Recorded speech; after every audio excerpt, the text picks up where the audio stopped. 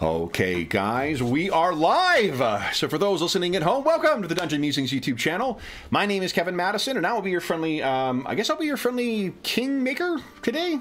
Kingmaster? I don't know. Because today, we are kicking off a brand new ongoing campaign on the channel, and that will be playing Paizo Publishing's outstanding Pathfinder 2nd Edition Fantasy RPG, and we are going to be playing through a version of their classic and now revised Kingmaker adventure path.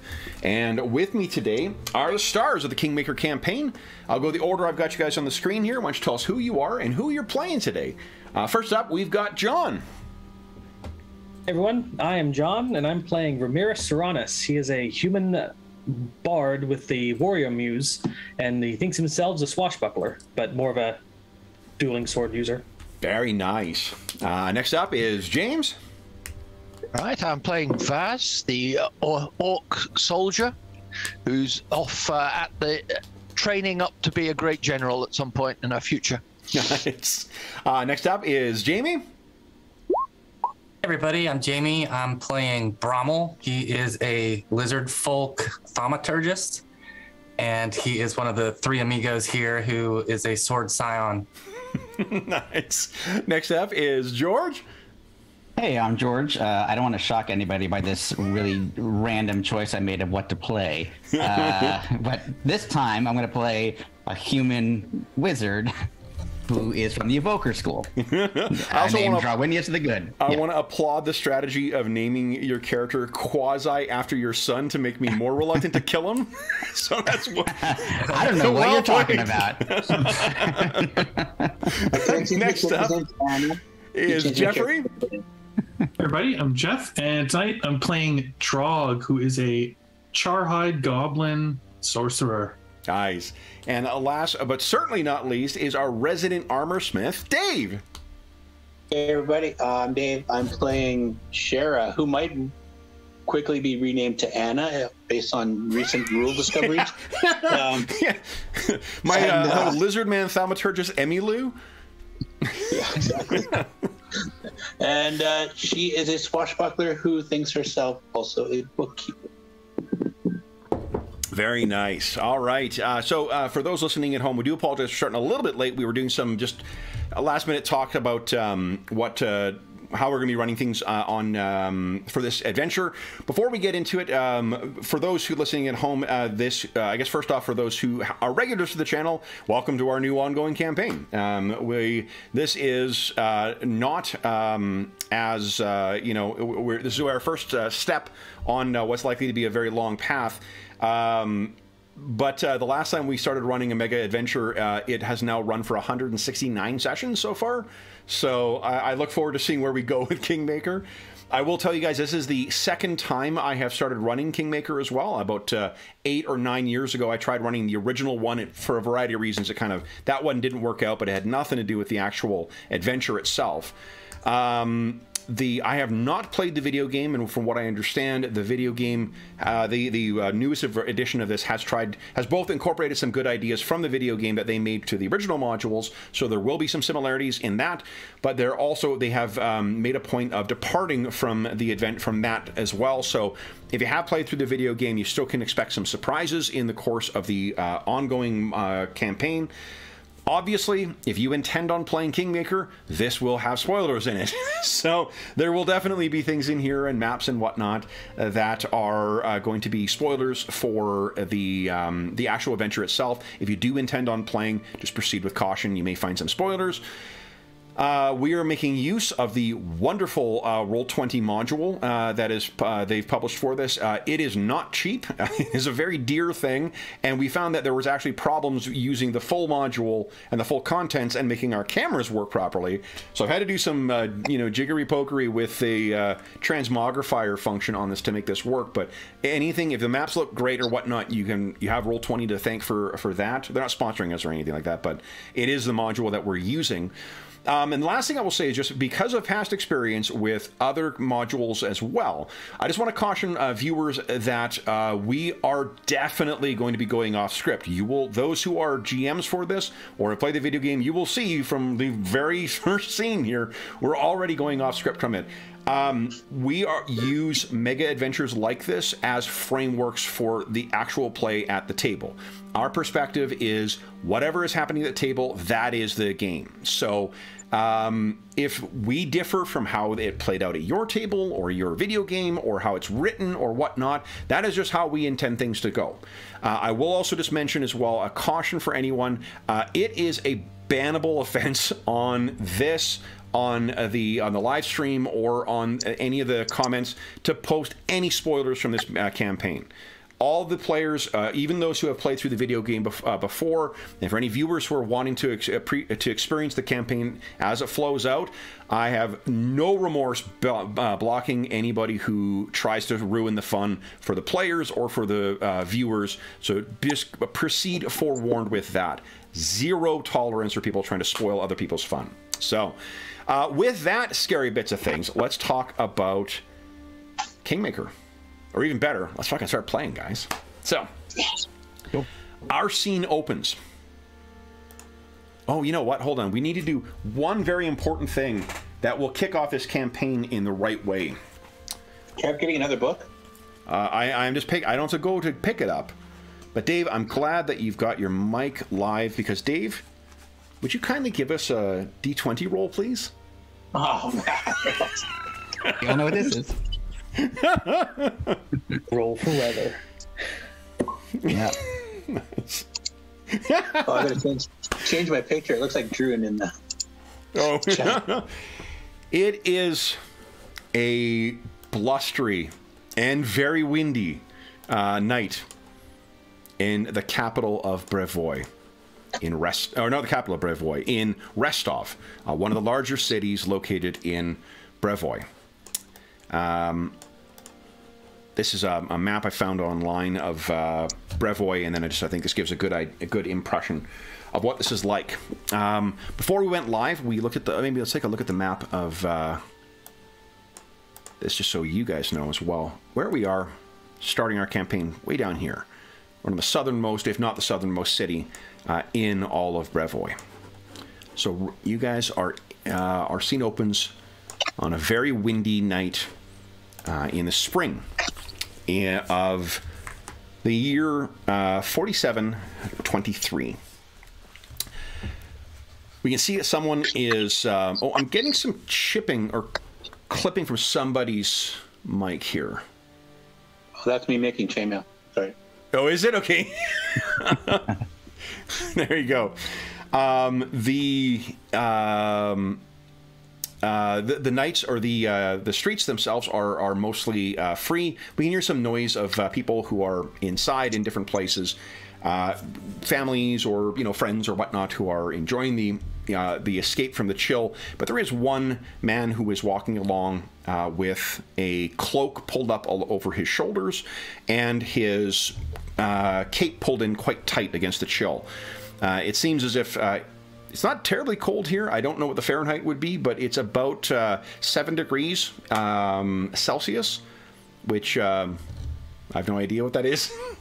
Cold, it's not below freezing. But the wind seems to be cutting right through him, and it seems would that this individual was not on a clear mission to somewhere.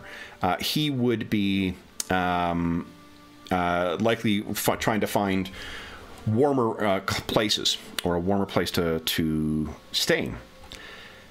He makes his way through what appears to be kind of an entertainment district. And here we can hear people shouting and drinking. 2 men spill out of the bar, or one of the bars that he passes. Each of them has a sword at their belt, indicating that they are members, and the distinctive Aldori was a dueling sword at their belt. Something indicating, as most students do, even on cold nights, will go out and get drunk. These 2 being students from the Aldori Swordmaster School. But his destination is a place called the Lazy Log. a tavern in this district. That tavern seems to be a little less busy than what the others are. And it has a little bit of a different entrance to it. You can see when he walks up to the door, it's almost as if there are two doors set in the wall here. One that's a full-size door that humans or elves or half-orcs may be able to pick up and open, and then there's a smaller door set inside that, almost like a little like a portal, to accommodate the height of smaller patrons, like gnomes or halflings or goblins. He opens the door, and we see him come in, and someone shouts from the door, "Close the door!" as he walks in, and you can see there is a series of fairly most of the patrons in here would stand under 3 feet tall. There are gnomes, there are halflings, there are some dwarves in here. There are some humans in here as well, but it's not a very busy bar, certainly not as raucous as what the others. When he walks in and closes the door behind him, it's almost as if like a wind machine or some kind of winding, causing spell suddenly came to an end. He pulls his cloak back, and George, would you tell us what we see when we get our first glimpse of Drawinius? So he's an older gentleman, long white hair, as you can see depicted. Obviously, most people who are familiar with Pathfinders realize I stole the image of that kind of character, Ezrin, which I've always loved. And he's he stands tall, and he's holding a staff, and he's got some robes on that have what look like maybe constellation patterns or something like that. And he sort of looks around, taking everything in, like his mind is like whirring, like thinking very quickly through everything he's taking in. He just sort of looks for, I think he's looking for the person he's supposed to meet here. Okay. So I look around for, Yeah, when you walk in, you're sort of looking around, and you hear a whistle. And a woman's voice that says, "Down here, old man." And this is who you see. Now, you recognize this. This is Etrix Fogfollow. Etrix is someone who works for your contact, for the person who has been arranging things for you. So I turn to her and say, yes, I will join you, and I might. There might be some Jeff Goldblum coming out here, and we'll follow her. Okay. She says, "Did you get lost again?"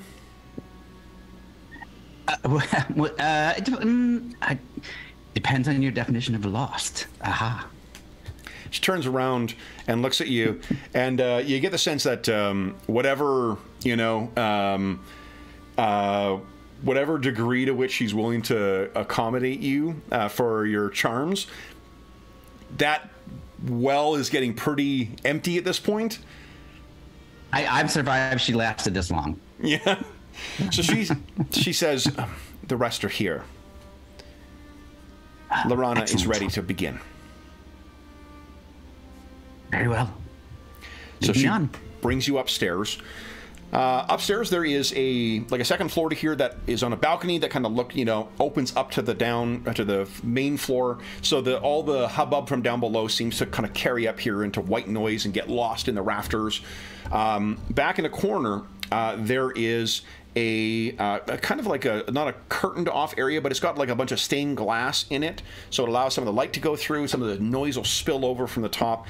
There are tables that are set up against the side of this thing, and there's a door that leads in towards it. So there's a room in there surrounded by stained glass that would afford some privacy, but also for the curious, there may be opportunities to listen in because of the open ceiling and because of the things near there. But what you can see, Drominius, is that there is no one sitting next to this, and the door is closed leading in here, though from the moving figures you can see beyond the stained glass panels, it seems as if there are a number of people in. So she leads you over, She opens the door. Once again, there are two doors, a door within a door, but she opens the big one for you. And as Drowinius steps in, we've heard what he looks like. So what you can see is, in here there is a kind of larger table, like you picture like a big kind of round table around which people could sit and enjoy a big meal and whatnot. There's a little inset area so servers can kind of get in there and put some things down. You'd have to either be an extremely lean human or just a smaller, person to fit through it comfortably. But what you can see is there is a whole bunch of food set up around in here. There does not seem to be enough people to fill this table, and they seem to be kind of collected in three groupings here. On one side, you see three individuals who are all wearing... each of you has the duelists in the group. Do each of you have an Aldori dueling sword? Mm-hmm. Yep. So you see three wearing Aldori dueling swords, although they may be, at least two of them, some of the most exotic sword master students that you've seen before, or sword school students. They seem to be kind of talking to one another on one corner. To the right, you can see there is a little goblin. And Jeff, what do we see Trog doing right now? If he's sitting at the table, is he eating? I think he's there's a candle or a lantern or something. He's playing with the flame and the thing, kind of bored, like almost like with someone would do with a fidget spinner or something. Like he's yeah. Okay, so yeah, and this goblin is working some kind of magic. Obviously, that's just like making this thing kind of dance and whatever else. You can see that there is as well. He has the attention of a male halfling, and you know that this is Quinry Hogbottle. Let me put this on your phone. Here is what Quinry looks like.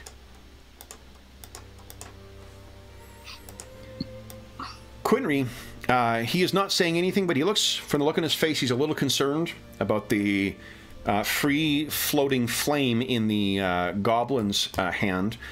What do we see the three duelists doing, guys? Are you talking to one another? Are you trying to size up the other folks who have been brought here? I imagine Ramirez, or Remy to his friends, is still trying to convince him this is the best idea ever, and we're going to make out like bandits. Who maybe Vaz is the one who's giving a hard look to the pyromaniac goblin? Absolutely, she's an upstanding person. And what about Bromel? What does he make of being dragged along for this this scheme? I think he's noticeably aloof, and he's like leaning back, almost observing the scene here, and can't believe he's got himself standing here right now. He's a little bit taken back. Okay.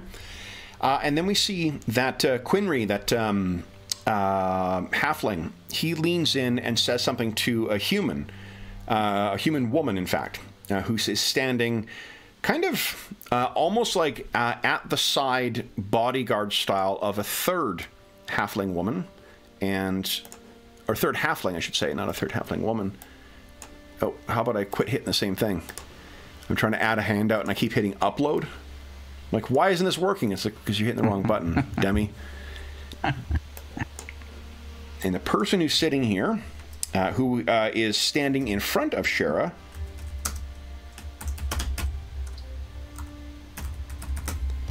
do I have that right? No. Yes, I do. Is Lorana Rumblewood. And you all know Lorana because Lorana is one of the most accomplished and kind of influential criminals in Brevoy.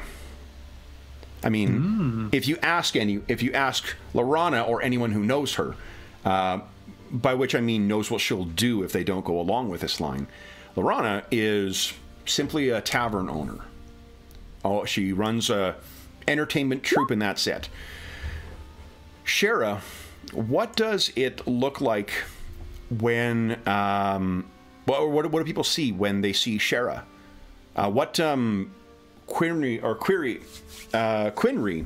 I put his name down wrong. What Quinry says to you is, "Are we sure about this, Goblin? He's gonna burn the log down, and this log isn't meant to burn."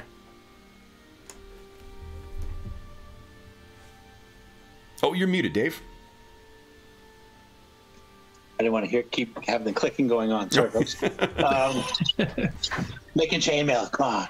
I think Shara, she's confident that she can, douse whatever flame this little goblin produces, as long as it doesn't get too out of control. And if there's anything really big, there's a bucket just behind the bar. But I think Shara is just kind of casually leaning back, looking really nonchalant, but at the same time, eyeing each person up, how they carry themselves, how they shift their weight in their seats, and seeing who's what and who she has to watch out for.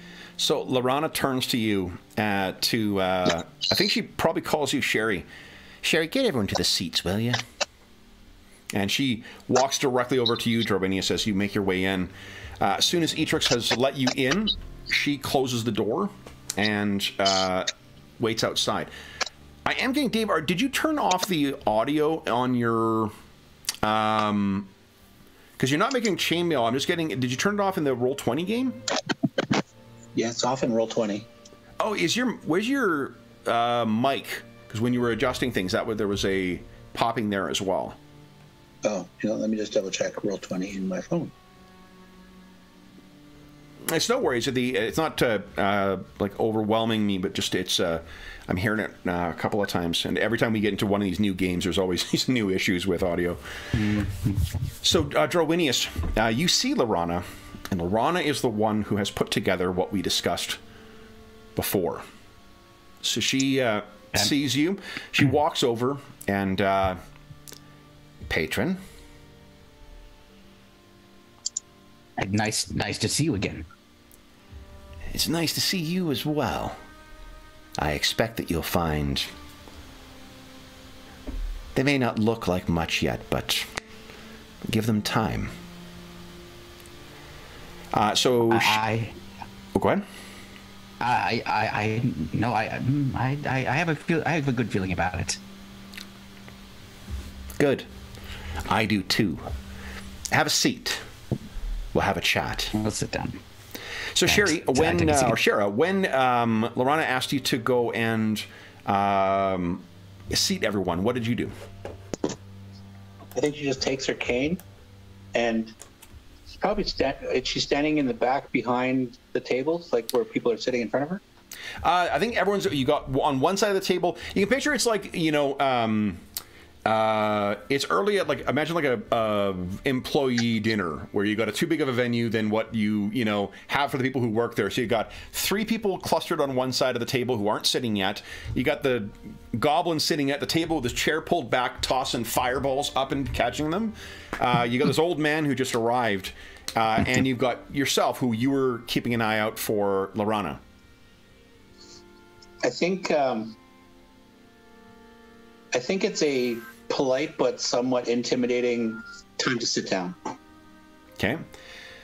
So you walk over to the and I think those of you who attend the Swords Master School, I imagine that you can't help but try and size up a person who's wearing a rapier, like a dueling sword, and wearing a dueling cape at that.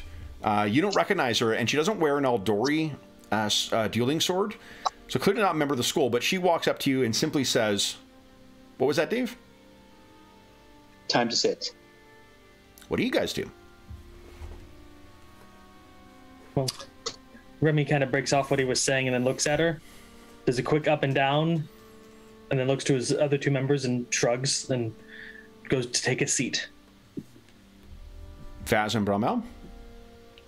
Yeah, it was similar. I'm imagining that maybe they ran short of seats, and so Brommel just kind of leans back on his tail, sitting almost like in a sitting position. This table is far too big to fit everyone on there. You can certainly push the chair to the side and sit yourself down like that. Yeah, exactly. Okay. Trog, you just have to pull your chair up, so you have to like hop down, drag it in, then hop back up again. And I think because it's it's accommodated towards small people, like each one of these chairs has kind of like a little like fold out step, so you can easily get up and down onto it. Perfect. And Drowinius, what about yourself? Is there a gap where like there's several seats that are empty? Most definitely. Okay, great. So I'm gonna go and literally pick the exact one. Like I'm by math, I'm gonna count and pick the one that's directly in the middle. And it'll take me a second to do it, and you see my eyes looking, and then I go straight to that one and I sit. Okay. So she, with that, Lorana walks over. She says something to Quinry, who then leaves and leaves you with this elderly halfling woman. In spite of her silver hair and her wrinkled face, she still moves like, you know, you're not sure that any one of you, Remy, Vaz, or Brommel, would want to face her in a duel. She still definitely moves like a predator, a lithe, small predator. And what her physique or her posture communicates more subtly, her commanding presence definitely captures it more aggressively. And she turns and says, "Then, you've each come,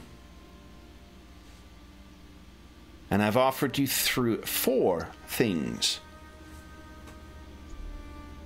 Those 4 things are a lesson in history, a lesson in current events, a story, and, most importantly, an opportunity." The story first. Some of you are from our fair land, some of you from elsewhere.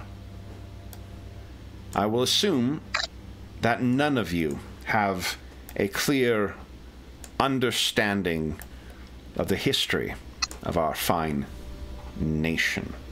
And there's contempt that drips off of that. Dave, I'm sorry, but I am still getting some noise from you. Could you position your mic elsewhere? Is there somewhere to like maybe put it up on a box or something like that so it's away from where the chainmail is being shifted? Because I think it's just because it's so close to it, that's where it's picking up that noise. It's actually farther than it normally is. So I don't know why. Maybe it's the gain on your thing. I don't know what's going on, but I'm hearing every like shifting of your of the chainmail. No, please, carry on working with it, and you don't need to mute. But if you put it, even like maybe put it on a like a napkin or something like that, or a towel. Yeah. All right. Well, we'll see. So, what you may not be aware of. Brevoy is a singular nation. That's only been the past 2 centuries. Brevoy is 2 nations. Asia and Rossland. And Asia and Rossland were not friends. It's said that neighbors make poor friends, and that could not be more true of Asia and Rossland. For centuries, thousands of years even, strife and war between our 2 nations. Even when Grand Iobaria raised in the east, still, Issy and Rossland could see no agreement. That was until the coming of Choral the Conqueror and his dragons. It is still an open debate among scholars as to where Choral came from, or how his allegiance to the dragons came about. What is certain is the first to surrender was Issia, and the second only after being driven to the ground, swords masters and sword lords killed, burned in the dragon's fire, did Rosalind finally bend the knee. Issia, a coward, some would say, made an early allegiance. House Sertova, in particular, made easy alliances and married into the dynasty that Choral would found. And these two unhappy neighbors were made into one, under the power of the dragons. None know what happened to Choral. Once his dynasty was founded, he and his dragons disappeared. And then, this is old news for you now, but then, after 200 years, to the day that Choral conquered these lands, every member of his dynasty, from the babe in the crib to the old man at the edge of his grave, all vanished. Since the House of the Dragons has disappeared, Sertova, through their claim through early marriage into Choral's line, have purported to be control. And while we would not find many things to agree with House Orlovsky, we will agree with one thing. The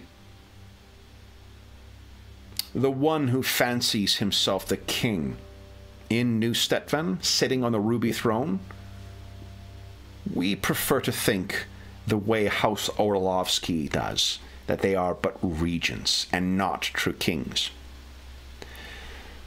With the threat of the dragons and their fire gone, the glue that held these two together, the force that ensured an alliance between these two unhappy neighbors, is gone. And those who were forced to bend the knee to the dragons cannot help but think that the dragons are gone now. And so, without that threat, why should they bend the knee to what is effectively a false king of Issia? Or so current events have been. The other part of history. You've heard of the Valley of Fire, have you?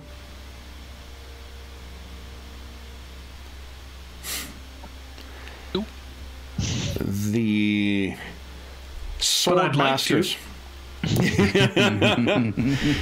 The sword masters at your academy, Remy, Vaz, and Bromel, or Remirius, you would call you by your full name, Remirius, Vaz, and Bromel, do you a disservice in the ways of history, because the Valley of Fire is where the greatest sword lords of legend burned to Choral's dragons. It's said that the very ground itself was an inferno by the end, and none survived. Legacy of warriors, legacy weapons, all reduced to smoking char in the dragon's fire. I would have thought that everyone who would claim themselves a Bravosi sword lord would know of that trail, that tale of tragedy. Restov, you may know, has our Lord Mayor, but those who run Restov truly are the sword lords.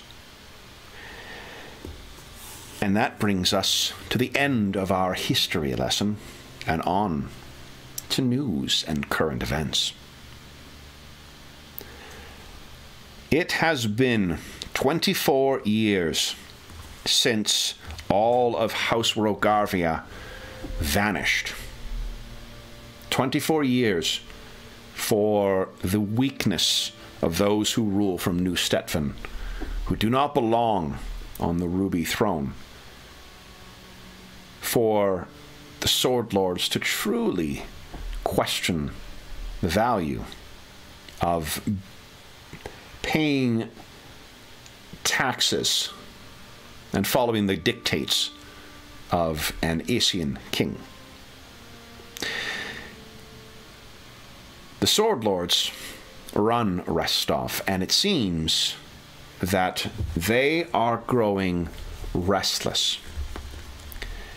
There has been open contempt spread by members, many of the Sword Lords, towards the king and towards the royal apparatus. There has been, while not revolution, there has been acts of contempt and, I think perhaps, disobedience is how those in New Stetven may phrase such things. But now, it appears that the Sword Lords have two goals or expected outcomes. One is that the regent in New Stetven will not stand for such temerity for long. As such, we have heard that a local fort, one known as Fort Serenko, 6 days' journey from here, they have been moved, and they are not alone. Troops have been moved back to Restov to ready themselves for this.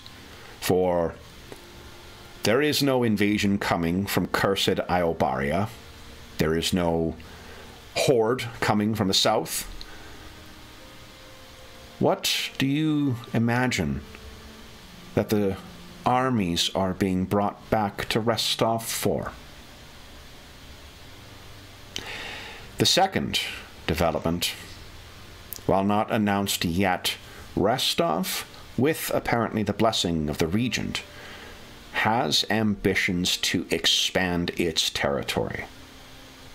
And while in name it may be called something connected to Brevoy, I believe they have ambitions to extend Rossland and restore the kingdom that was conquered.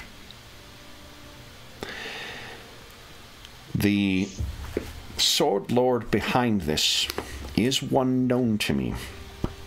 Her name is in my notes.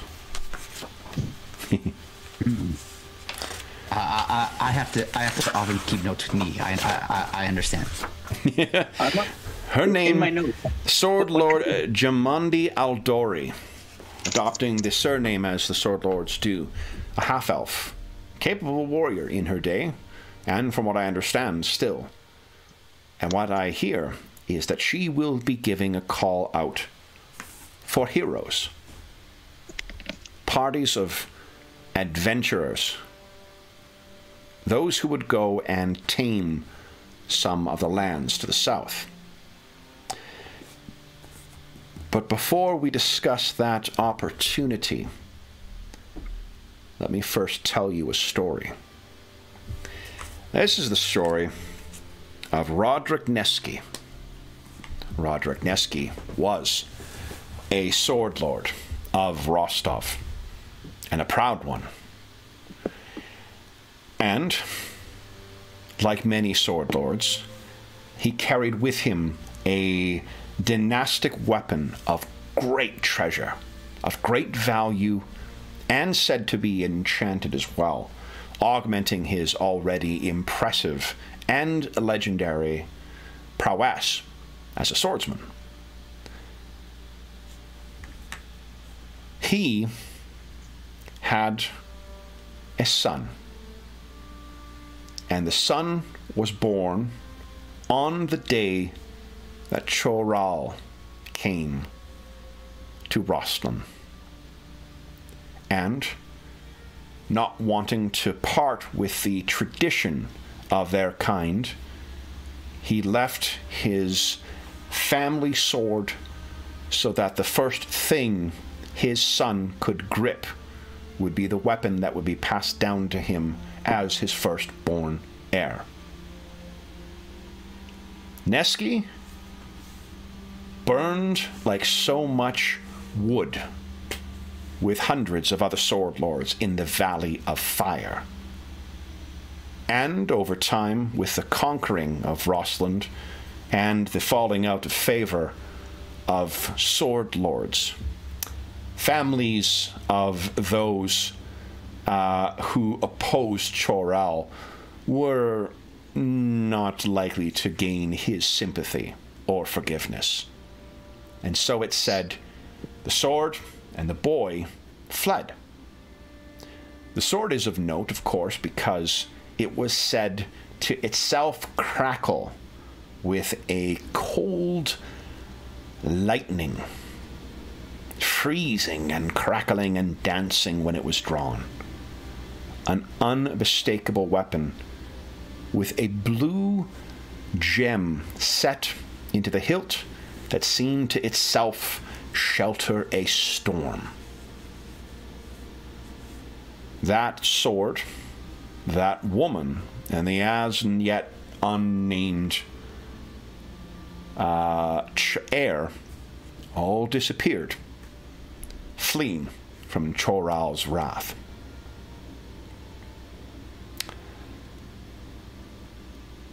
I tell you now of a story brought to me by a soldier who fled from, or who had retreated from that fort, and he told us of a contact he had among the bandits of that region. He, as is customary in his case, had not a proper name, but he was known as the Hungering Sword. The sword, so named because of the distinctive features of this bandit's weapon. A sword that crackled with cold lightning and set with a stone in it that appeared to shelter a storm within. Now, while this guard had a good relationship with this and a way of communicating with this bandit, feeding his soldiers information, he was not able to speak to him before retreating. What I tell you now is the opportunity. When it becomes widely known that Jamandi Aldori is looking for adventurers to take part in this, there will be many who will come and answer that call. There will be fierce competition between those seeking charters to settle those lands. This is an opportunity unlike any offered to any across the inner sea in recent history. No noble has openly said, "Go and conquer." And that is what she will be offering.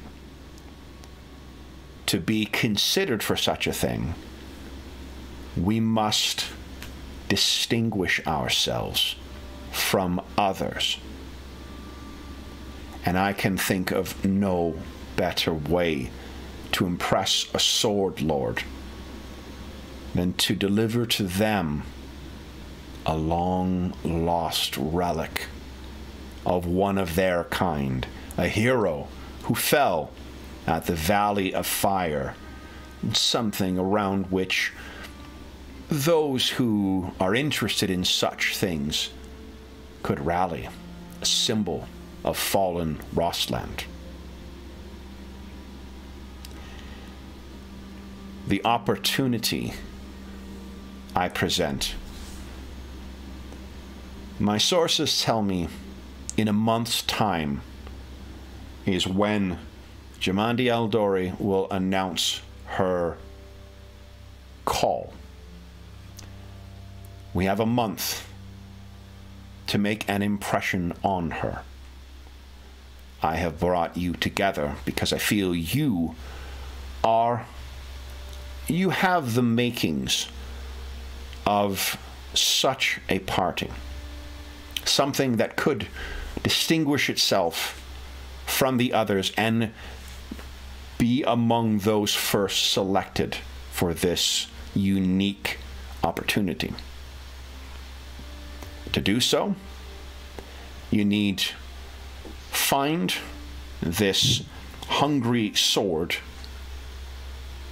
and obtain the sword. She gestures over at Trog. One among your number knows those lands well, and the reprobates who inhabit them. Trog, in fact, you actually know what the Hungering Sword looks like. He's actually a half-orc. Okay. The rest, Shara, I trust will keep Drawinius the Good safe on what could be a more arduous journey than he is accustomed. And Ramirius, Vaz, and Bromel, I hear that you are not satisfied to only be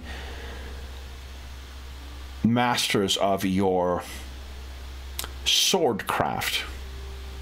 You would also find yourselves masters of your world.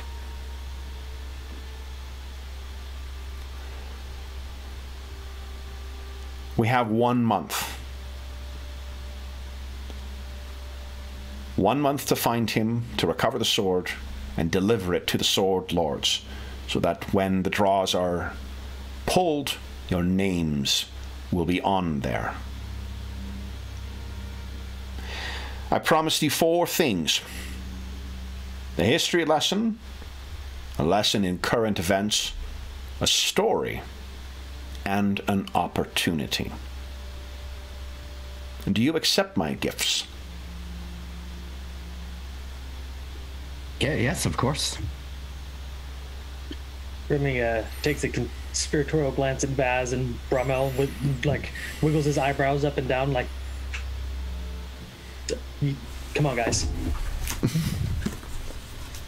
Seems it would be an honor to venture to the Valley of Fire. If you venture to the Valley of Fire, Bromel, you will find very little to recover from there. The sword, unless you intend on delivering Neski's bones to the Sword Lord, that is all you will find there. To the south and east, there is the fort that my soldier was stationed at, Fort Serenko. It is located 6 days' travel from here. If you travel to the west, you will pass through first Nevacta's Crossing, and then a region known as the Fang Dragon. Wait, no, that's not right. Sorry, wrong page, guys. The Crooked Falls. Pass through those, then across the Shrike River and to the fort. The Hungry Sword contacted my soldier through a hollow in a tree near the fort. Whatever communications may come from him will be found there. I trust that you will be able to suss out where among these bandits where you can find this Hungry Sword. She leans forward and puts her knuckles on the table, and she's standing on a little platform too, just like the thing leading up. She is only 3 feet tall, so she's just a very charismatic and present old lady. She leans in. I don't care how you obtain the sword. This does not matter to me, nor, I suspect, and more importantly, will it matter to the Sword Lords. Then. And she looks over at you, Drowinius, as if, like, to say, anything further? She shouldn't say it, but knowing that you are the one who sort of helped put all of this together, she looks to you to see if there's anything you wish to add. Thank you for the history lesson and all of the information. I wish only to say that I am very thankful that you have all agreed to join this expedition. I will do my best, but I will warn you, I have not spent much time in the outdoors, shall we say. But what I do know is this from my studies: there's something important to this, something that may affect this entire world. I am not sure of the details, but I have seen in signs and portents, and I have my own personal reasons, which perhaps at some point I will share as we become closer. But there is a pattern here. We must find it. Whatever that pattern is, it's hidden in chaos, but there is an order to chaos. So I just thank you for being willing to go on this venture. Lorana lets once you finish talking, lets the silence sit for enough time to be like... Yeah, and he doesn't even know. The sword. Like, he's supposed to, like... he doesn't even know the he's sword. Yes. Yes, that is part of the pattern. See, that is what I meant. She looks over at Shara like, as if like your work's going to be cut out for you. Yeah, you get the impression that he's sort of like an absent-minded professor, literally. She then gestures at the food that's set out on the table, and she says, "Then we have 1 month. If you do not return in a month's time with the sword, do not come back here. You'll be welcome elsewhere in Restov, I'm certain. You will not be welcome back in my establishment." She gestures at the food. The food is growing cold, though. I would encourage you to enjoy it. And she steps down. It is the last free meal you will receive. And walks over to the door, pulls it open, closes behind, leaving the 6 of you on your own. So, you all are looking at one another. Go ahead. Who's the first one to speak? I just want whoever is the leader. I will be happy to do what you ask of me. Jared just leans in and grabs a goblet of wine and just takes a sip. Cool.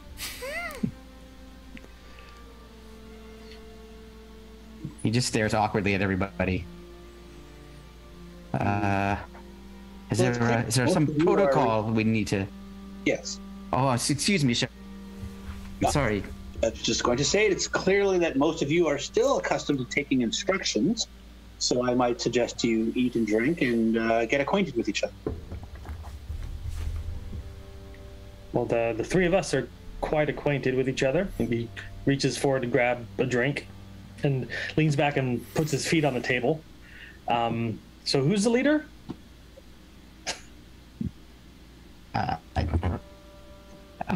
Is there anybody else coming? I believe that would probably be me.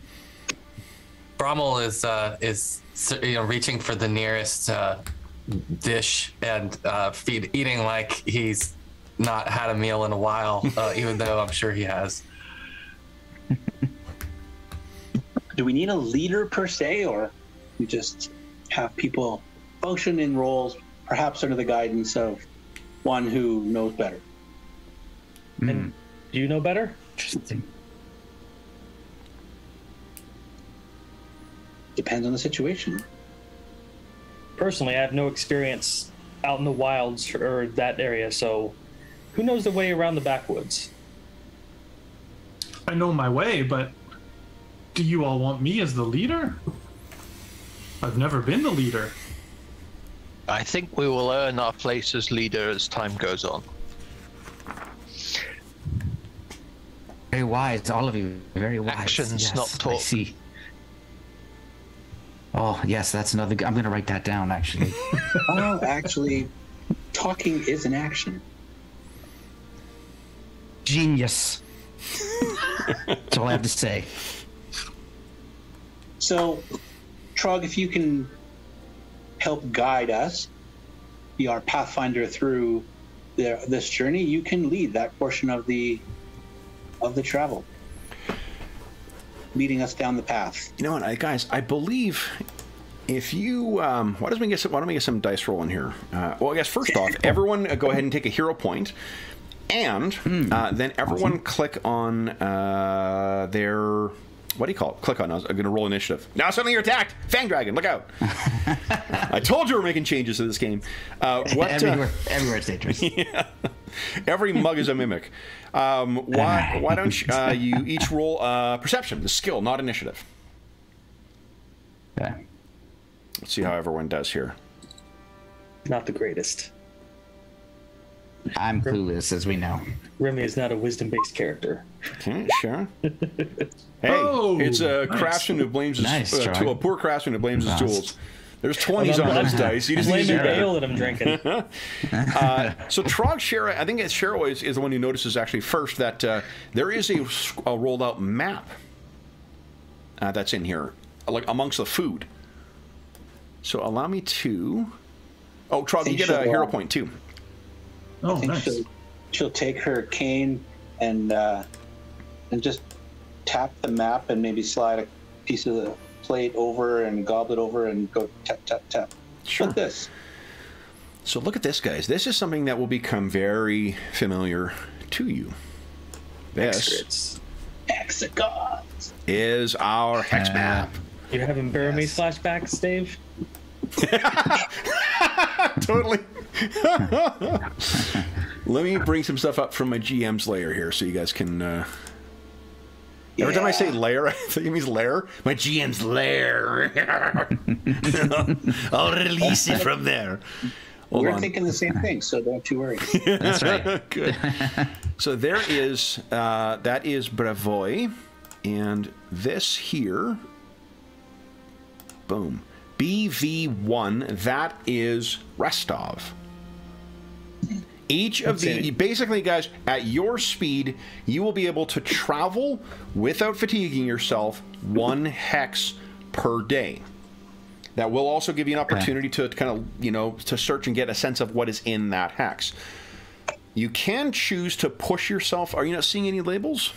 In the top right. Far right, yeah. Yes, the top, very top right. Oh. My chat was in the way. Yeah.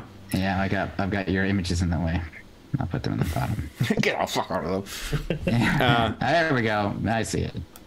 This is the, what did I say, the Shrike River? Yes. Here. Yeah. Down the... Oh, what layer am I on? GM's lair. BV2 is Navakta's Crossing.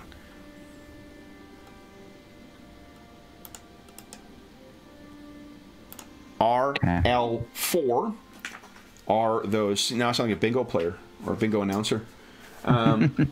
Is the Crooked Falls that were mentioned. Trog, you would describe these as a series of cataphracts coming down where those two rivers meet up with one another. And then, lastly, RL5 is the fort, Fort Serenko. Mm-hmm. And ever since the first time that I've run this campaign, I continually put in Jim Steranko's name when I read that. Fort Steranko. It's part of a flying helicarrier. And it has a bunch of crazy Art Deco designs on it. Now, it is a... that is where the fort is. Now, anybody can go ahead and give us a society roll. Let's see what you know about local events. Not Remy.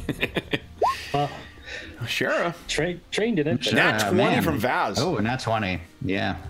So you guys have heard both Vaz and Shara and Bromel and Drawinius. You've heard about this. Like, there have been relocations of troops that have been brought back from Fort Serenko into the region of Brevoy. You really only do that unless you're giving up on an area, which doesn't seem to be the case here, or if you're expecting to need those troops elsewhere. So, Vaz, that may be of interest, because you're nat 20, I think you probably have actually spoken to, it was you who got the nat 20, right? Yeah. I think just giving you movements of troops, this would be her thing. That's She'd exactly what I'm thinking. Garrisons and everything. Yeah. So you may have been talking to people, and like she's not wrong. Like there's like 2 other kind of detachments of forts that have been abandoned, and troops have been moved in or near Brevoy. And again, like there's no, to the best of your knowledge, there's no other threats that are going on. So to do that seems to be anticipating trouble from something. Or, you know, why else would you want to keep your troops close? Now, she'd be, I'm thinking, because it's a nat 20, she'd be interested, in, as you say, if you're leaving a fort, that's, you know, once you lose something, it's hard to get it back. So would she have found out how many troops were still at the fort? Because she'd be curious. No. 100% abandoned. Wow. Every troop has been moved back. That's the same for 2 other forts as well. Oof. Not even a skeleton garrison. It was the thing. It was one of the reasons why this soldier was. I mean, I think that Lorana definitely has a knack for finding information, as is, you know, when necessary. And this guy may have been grousing. Shara, you would kind of understand how both Lorana and Quinry and Etrix kind of work. They are Etrix and Quinry are sort of the 2 like main lackeys, if you will, of Lorana. You've gotten to know them since coming down here, since you fled Fort Ice, however many months ago. Is that an Issian accent? What the fuck? What you would know is that this guy, I guess, was trying to work out some kind of deal with this band, and wasn't even to get word to this guy before when he was forced to leave. The orders came in pretty quickly for them to pick up and go. So the bandit may not even know why they've gone, and whatever message has been left in that hollow, it may actually be directions to find this bandit. I think she would reiterate that somewhat. That the message may still be there. Might not be as difficult as it might seem. Getting there, should you be hardy enough, might be half the battle. So the travel just to and from Fort Serenko would be 10 days. That's assuming no issues, no complications, no weather delays or anything like that. If you... Lorana was not kidding. Drowinius, why I encourage you to keep your money rather than going down to zeros, because what you've got on you is what you guys have right now. Ooh, okay. So there will be no additional funds provided. This is in part maybe a test of some kind to see how you guys work together and how you're able to do this with the means that you have. Cool. Well, seems we got a decent journey ahead of us. What if we can get some of this food to go? Good idea. You see Trog's like shoveling a bunch of food into a bag because he doesn't have any gold. So Remy winks at Trog and stuffs like a muffin in his shirt. Yeah. So, do you want to talk particulars? Sure.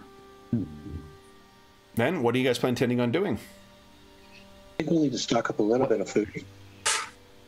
Some of you have... Oh, go ahead, George. I was just wondering what exactly the time was for us. Right now, it is evening, and I need to look up. Sorry, I was going to grab I'm going to keep a calendar for you guys in this. We have a month to find this guy, so it'll be a month before we are in effectively the Golarian equivalent of March. So you can expect that there still could be snow. There still could be. We are pretty far north, and to the north of us there is a giant glacier about 200, 300 miles to the north. So Kev, do you just set everything in Canadian prairie climates? Yeah, pretty much. Good. I wasn't gonna say it. Dave did earlier. Sounds like we're frostmaidening all over again. Yeah. That's not that bad.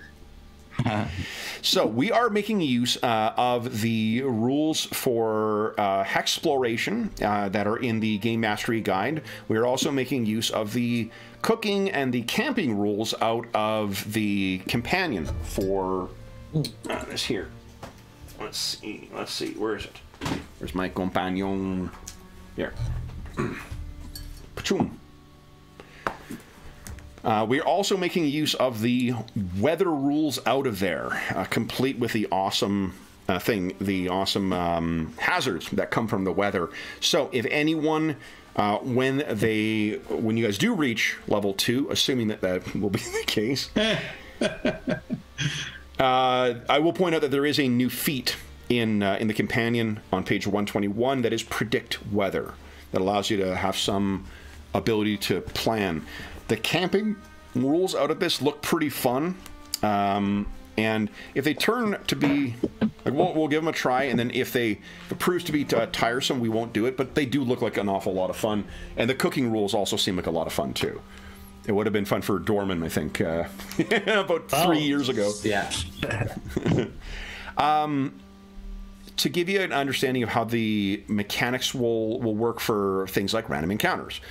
Random encounters are dictated as they are run in Kingmaker the way they are in the Game Mastery Guide. So every 4 hours I roll for random encounters. However, that doesn't mean you have a violent encounter with a beastie every, 12 or higher that I roll on a dice every 4 hours. There are 3 varieties of random encounters that you can run into, which are harmless, hazard, and creatures. The creatures is the least likely to run across. The hazards are the second most likely to run across, and then more things you're going to find are going to be harmless. So there will be some interesting stuff that will happen. You may have some opportunities to meet characters or whatever else, or this is the proverbial, how did I run into this traveler, in a computer RPG? Like a traveling merchant, like, oh, and he's got a whatever for sale. That can happen in this. I'm going to try out a variety of different non-combat random encounters from different sources.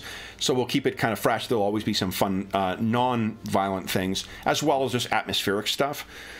You will, it's assumed you're going to be spending between 8 and 12 hours sleeping each day, and it's assumed you're only traveling for 8. You can push yourself on for another day, and you can do that a number of times. Does anyone have a Constitution modifier of 0? Or does everyone have at least a +1? Oh, I've got a +1. Okay. What 2? So does anyone have 0? No? Good. That means you can try and force march. Then, if you have a 0, what happens? You become fatigued. If good. you... What was that, Dave? Oh, no, that was me. I just said fatigue's not good. Oh, fatigue's definitely not good, and you don't get it back until you get a full day's rest. Most of us, having played in your campaigns in the past, Kev, would attest that Constitution is at least a secondary attribute, maybe even primary. One of my favorite things about C&C is that all the fear and mind control shit is generally a charisma save. It's fantastic. I'm glad. Yeah, unfortunately, I went charisma rather than con, so I'm going to be... Yeah, I have a suspicion Vaz and me have very similar stat layouts. All right, so what it means is that... so a force march allows you to basically to travel for an extra hex at your speed, guys. And... that is the only activity you can perform that day. You can't do anything else.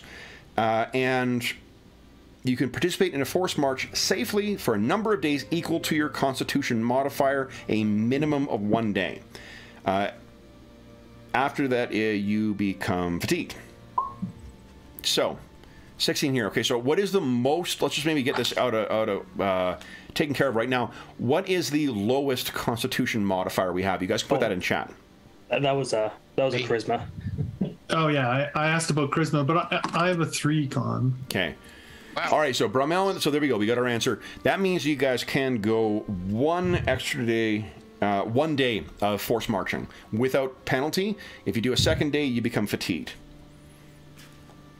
While you guys are traveling, there are different kinds of activities. I'm looking at page 172 of the Game Mastery Guide, just so we all understand what the Hexploration rules are like. It is justifying a purchase for George here. Yeah, I figured as much. There are group activities that you can take. The number of activities you can take per day are dictated by how fast you can travel. At your speed, you can take 1 activity per day. If you want to go through a hex, you need to spend that with a group activity of traveling. You can spend, let's see here, that allows you to move to an adjacent hex. When you get into more gnarly terrain like forests or mountains or such, it will slow down. You'll need to spend more activities as you guys gain access to things that might make you faster, like horses or ponies or war dogs or whatever, or war bison. Oh my gosh, you guys need war bison.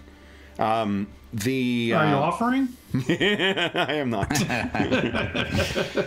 I have to say, at the moment, I'm looking at that map. I'm looking more prosaically at a boat. Yeah, a boat might not be a bad thing too, although you do need to explore flashbacks. Yeah, you will need. Yeah. Remember your Dorman's bulk buy of his dog pets because they kept dying. Boats have historically not gone well for us. The giant, very true. As well as hirelings. Yeah.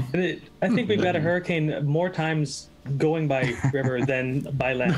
That's true. So what you can also do is there is a group activity called Reconnoiter. Reconnoiter, it costs a number of activities equal to what it costs to travel the hex minus 1. So through a clear hex, you can both travel and reconnoiter the hex at the same time. This is surveying, exploring a specific area, getting the lay of the land, blah, blah, blah. It... once it's been reconnoitered, you can map the area to reduce your chances of getting lost in it. So that is helpful. Group activities require the entire party to work together in order to be effective. So traveling and reconnoitering, everyone needs to be doing that stuff. If, for instance, they say if the group has 2 Hexploration activities per day and decides to travel and reconnoiter, no one would have any additional Hexploration activities that day. In addition, I think, let's see here. Yeah, you can split up for those of you who are faster. I heard someone's got a 30 movement. That'll give you an extra activity, but you will not be with the party when a random encounter happens. So that can mean the party faces them without your assistance, or it means you face an encounter balanced for an entire party. There are also, they strongly encourage you to keep this in the case. This is a very much like old school sandbox in the sense that there are places where you will go and all the monsters will have their names in red. By which I mean, for those who aren't Warcraft nerds, they're gonna fucking kill you. They're more powerful than what you are. If you see level XXX above their heads, get the fuck out of there. Good to know. Yeah, so just be warned that you are absolutely free to go to places, but what is expected of the campaign is that if you do run into something that is more powerful than you, you'll get the fuck out of there and then plan to come back at another time and hope that they haven't prepared for, your eventual arrival. It is a very much, it's encouraged that we run the game in that kind of classic Hexploration kind of way. It's a sandbox crawl. Other activities, the individual activities, in addition to fun stuff that you can, you can come up with yourself, there is Fortifying Camp, which is expanded in the camping rules, and there is Map the Area. As long as your group has successfully reconnoitered the hex, you can use this activity to create an accurate map of the hex, with a successful survival check. When you have an accurate map of the hex, the DC of any check to navigate the hex is reduced by 2. If you're not following a road, you can get lost in place, or a river or some other obvious, landmark. You can get yourself lost in terrain, and the difficulty is set by the different zones. It's just like everything else in Pathfinder 2, the different zones are kind of level based. So some places you'll more easily get lost. So if you were, say, to pay attention to the game and decide to make decisions based on that, let's say, meta level, then you may want to figure out that, boy, this is a really fucking hard place for me to navigate. Maybe I shouldn't run into something that wants to kill me here. That's a good way of learning that. That's it. Otherwise, the game goes where you guys choose to go. From what Lorana has told you, it sounds like there's going to be some kind of call for heroes in about a month's time. But you have a month to try and put your name to the top of the list of the heroes who will be addressed in that call. Got to get ourselves worked up into hero shape. Start the training montage, put on the Paul Stanley song. Let's get this thing going. So, any questions about exploration, guys? No. Okay. I don't think so. I don't think so. I just was reading one other section beyond that, the 2 or the 3 you covered. After mapping, it mentions subsist, that you can use subsist after you have done 8 hours of traveling. Is that part of this? It is. All the things you can do with the skill mechanic, the exploration thing is integrated with the skill mechanic. So like crafting and whatnot. And next month we're going to have brand new crafting rules with Treasure Vault or whatever that thing is called. I think it's called Treasure Vault. Yeah, Treasure Vault. Yeah, Treasure Vault will be out next month. So like by the 3rd session of this, we're going to have access to a whole bunch of new crafting rules. That's awesome. Yeah, I'm pretty excited. Thank you. Any other questions? Are you guys ready to start your planning? We should start saving our iron ingots and our saber cat skin. Yeah. You guys will be fighting over iron nodes. Tink, tink. Make sure you get that flying mount as soon as you can. I say that's the last WoW joke I'm likely to make in the game, but like we all know that's a lie. Agreed. Yeah. Then what? So what are you guys thinking? You're sitting around here. Are there any other things you need to work out? Like, for instance, I imagine the call for heroes is going to go to an adventuring party with a name. So you have a month to come up with a name for your group as well. Well, I need another 2 weeks of supplies. So. Okay. All right, that's the end of the group. Brevoy itself is. Quake in your shoes, evildoers, because looking for supplies is here. Just like call ourselves the Sword Lords, but I think that's taken by a powerful group. I heard something about that. Well, you'd also have to get me a sword. You could call yourselves the Lord Swords. Did you say Sword Lord Lords? Swords. No, I said Lord Swords. It's no copyright infringement. I don't know what you're talking about. No. You guys are the off-brand version of the heroes that you find in like a dollar store. Right. I feel like our name may emerge as events progress. The alternate version of that is that you're what your grandmother buys you when you put something on your list for Christmas. Is that a thing? I've never heard that before. That's great. So then, if you wish to pick up anything else from Brevoy, you can get it at the prices that you find in the core rulebook. Mm-hmm.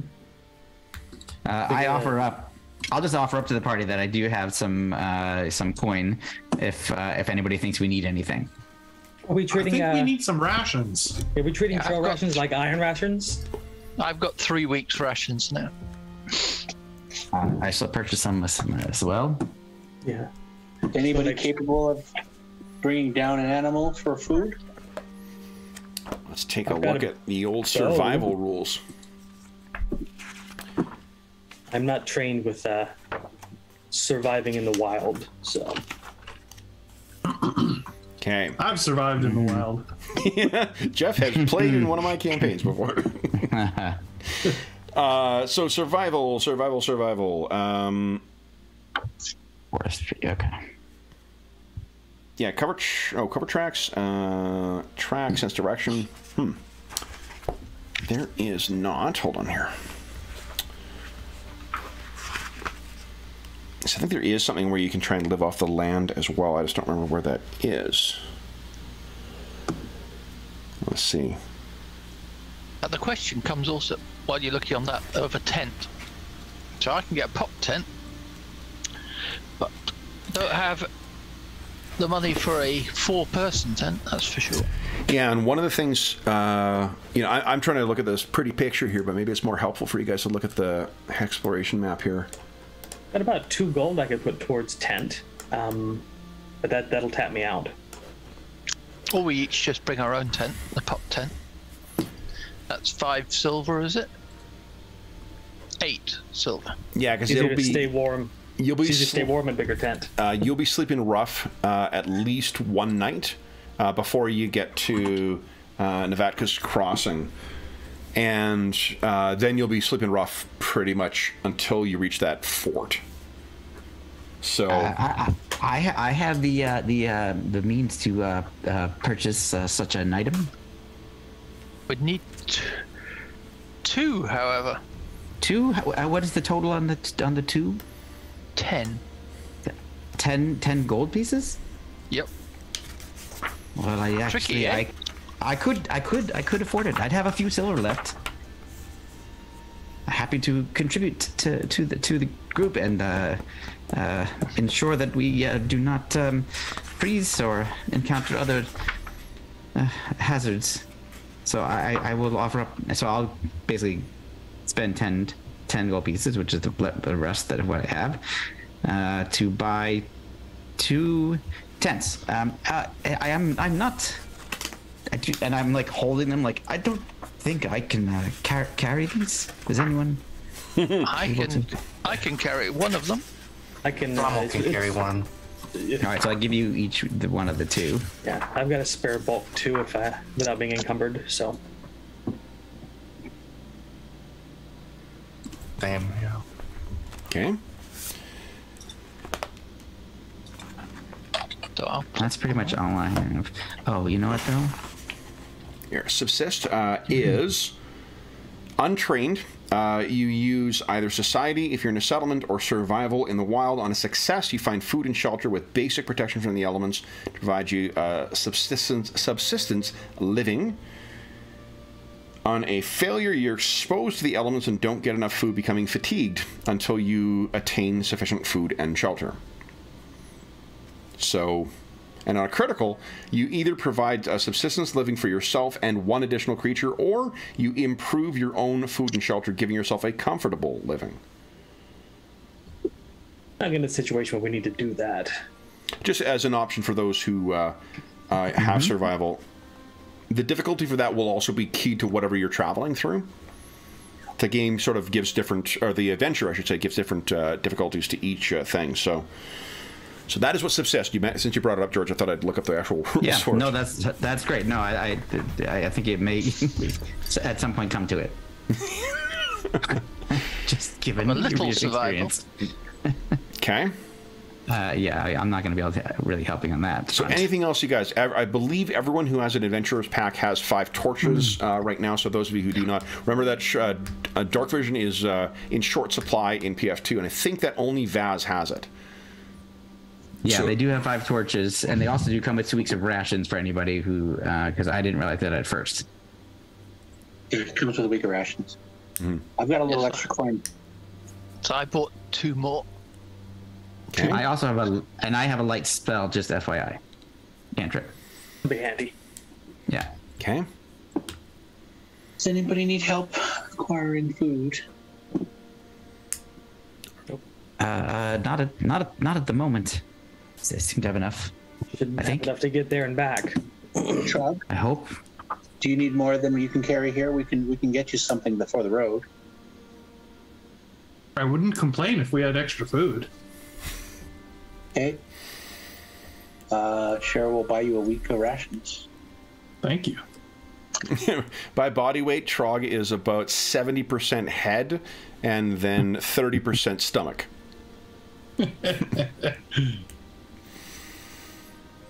Rommel, Remy, Baz. Baz, you said you had food already? Everybody have water skins? Food. Got water skins. Okay. Got that adventurer pack. Yeah. Then, let's talk about the exploration mode, because this is what you will be in when potentially bad shit happens to y'all. The exploration mode is on page 479. Yeah. Since we are going to be doing a lot of sandboxing in this is something that we're going to become quite familiar with.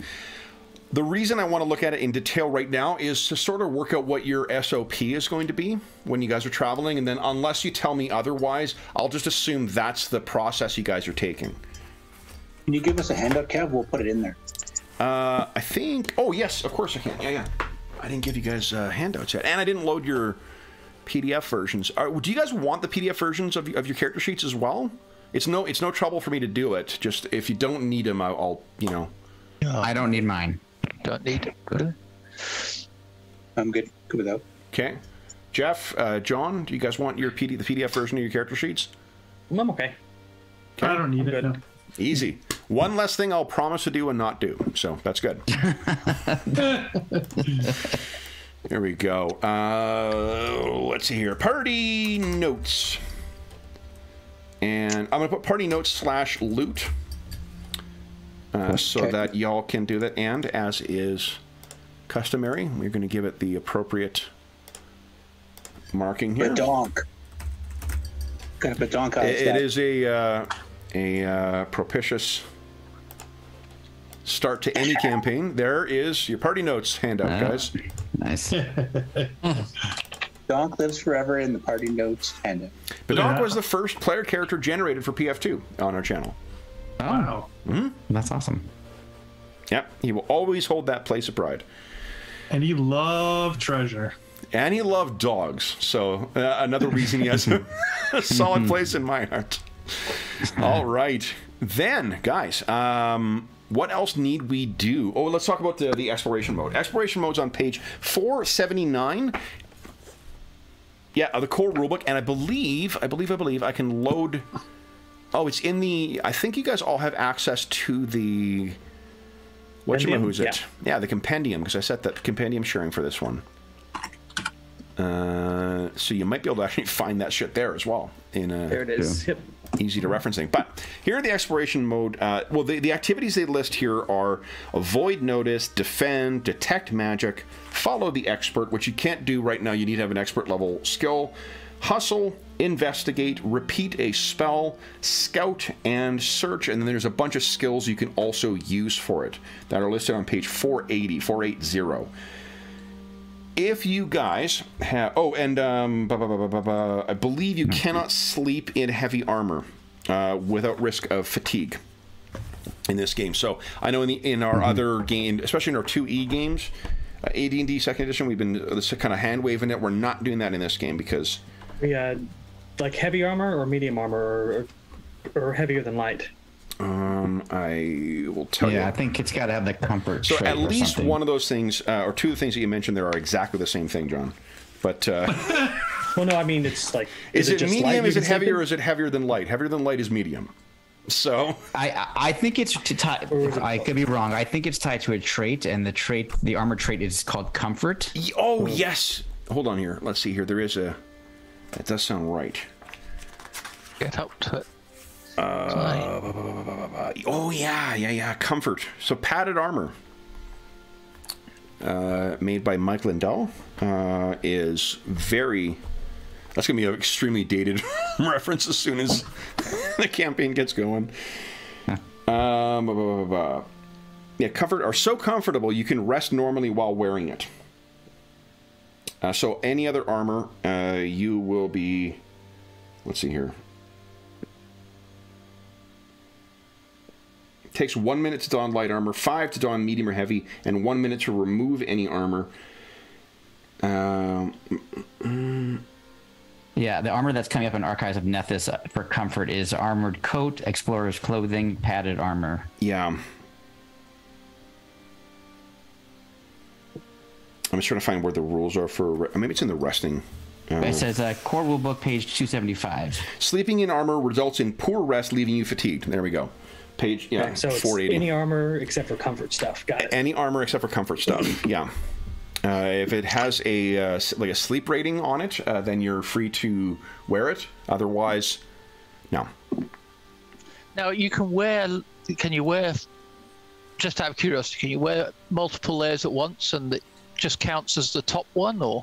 I don't believe so, but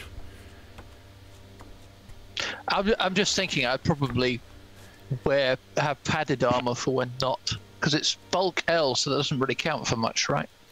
It counts as one towards everything. I think that you're only able to wear one set of armor at a time. But you could carry that extra armor and just switch. Yeah, wear it as your PJs. Yeah, Nice. I think that's actually a smart idea. Figure out how to get that into the sheet, because it's only 2 silver pennies. So.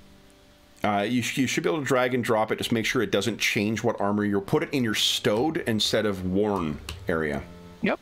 Okay. Yeah, no, for that I'll do the same. Okay. You realize when you guys are wearing that I'm picturing like footy pajamas. So. Yeah. What I picture is Spider-Man or Batman pajamas for a very specific reason. The underoot pajamas. Exactly. All right. Anything else you guys need to pick up? It's evening now. You still got your food that you can enjoy at Lorana's generosity, I guess. Maybe that's the way to say it. What? Yeah. Anything else you need to pick up? I've spent days looking for the perfect hat. I have not found one yet. So Shara does have some rather fine clothing. Like, she's wearing leather armor, but she's got like a puffed shirt collar or a cuff that comes out from the bottom of the armor, and she's got some frills that come up over certain parts, and her clothes are very, very well cut, and the fabrics are really nice. She actually spent money on fine clothing. So yeah, she dresses really well, but she doesn't have a hat. So I ask all of you, if you see a really nice hat in a shop or elsewhere, please let me know. I'm in the need of one right now. One correction I'm making, guys, is Restov was the name of the former kingdom. Roslyn is the area, the region. Restov was the former kingdom. Restov and Issia. Okay. Cool. Okay. So, Just out of interest, yes. One thing, I think, you can just drag the armor into your worn items, but you can switch for the little shield button, which you're wearing. Cool. Fantastic. It's a great character sheet. Right. Yeah. Okay. So, anything else you guys wish to do before you set off for Navactus Crossing? I think Remy and I are going to compare dueling capes just to see. Okay. Trog, would you kindly give us, what is your lore that you have again? Banditry lore. Love it. Give us a banditry lore check, please. Oh, nice. Yeah. Okay. So then if, let's see here, Remy, Vaz, and Bromel, if you could take 3 gold off of your... No, I'm kidding. Then you have only got coppers left. A friend of ours tells a story from his gaming days as a kid when a friend, like they were playing in a campaign, and the DM hands over a note to one of the... or the thief in the party hands a note to the DM nods, rolls something behind the screen, hands a note to the paladin, and the paladin in the party says, "Oh my god, someone stole my gold!" And he turns to the thief, "You!" And the thief's like, "Huh?" And he's like, "You're good at stealing stuff. Will you find who stole my gold?" And the thief's like, "It'll cost you." That's great. Yes. Okay. What I was looking for is what you know about Navactus Crossing.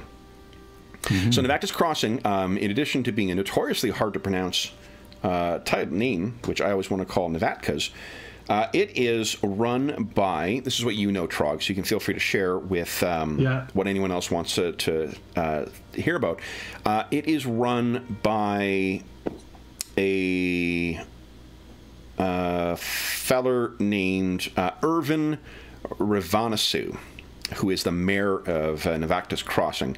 There is also a sheriff there named Lauren Caven, and there is a church, a single church there to Pharasma, the goddess of graves. Navactus Crossing has the benefit, even though it is a tiny community of only 140 souls, mostly human, some gnomes, and some dwarves. It is a hive for gossip. You can learn an awful lot because there's constantly people who are moving up and down the road here, traveling to the either to the elsewhere in the River Kingdoms or to elsewhere in to Numeria, to Ustalav, to any other cool places that are nearby. That's what you would know about this place, Trog, and you might know a name or two to look up while you're there. Yeah. So what, if anything, do you share with the others? Well, I would share that, the names of the people I know. Definitely the name of the sheriff. Steer clear of them. Sounds like a good idea. Why don't you give us one more banditry lore check, too? Let's see if we know about this hungry sword. Oh, right. The hungry sword. That one! I can't remember. No. Here's the thing. One thing. So first off, you could spend a hero point and re-roll that if you like. Yeah, let's do it, because we have time. Oh, I don't have a token on this page. Do I? You can adjust it on your character sheet. Top right. Underneath your there level. it is. Yeah. Oh, okay. Yeah. And it should adjust to your token as well once we get back to that. Yeah, see?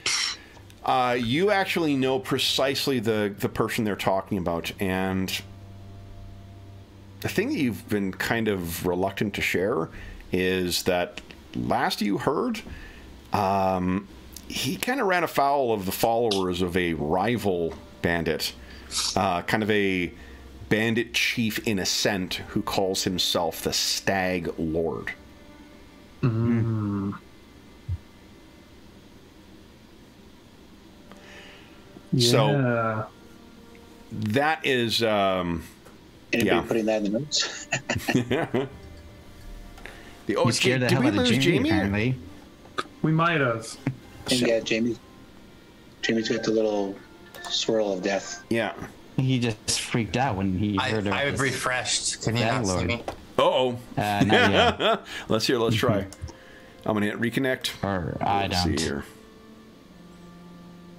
I've got everybody once again. So if you hit reconnect, guys, you might be able to get Jamie back. Yeah. Boom. We got. Okay. Yep. Worked. I still have everybody. There we go. Look at that. Yeah. Good. So that's what you also know, Trog. Now, if I'll leave it to you to decide what Trog shares with everyone. Probably nothing about the hungry sword yet. He doesn't really know these people today, so Okay. There. he'll wait. Okay. So then, guys, two things. First, let me bring you back to the old main page here so you can... Or actually, let's go to... here we go. Rest of. Two things. One, why doesn't everyone give themselves a hero point? And two, why don't we take our mid-session break, and then we'll come back and have you guys actually venture out into Ye Old Wild. And you can tell us...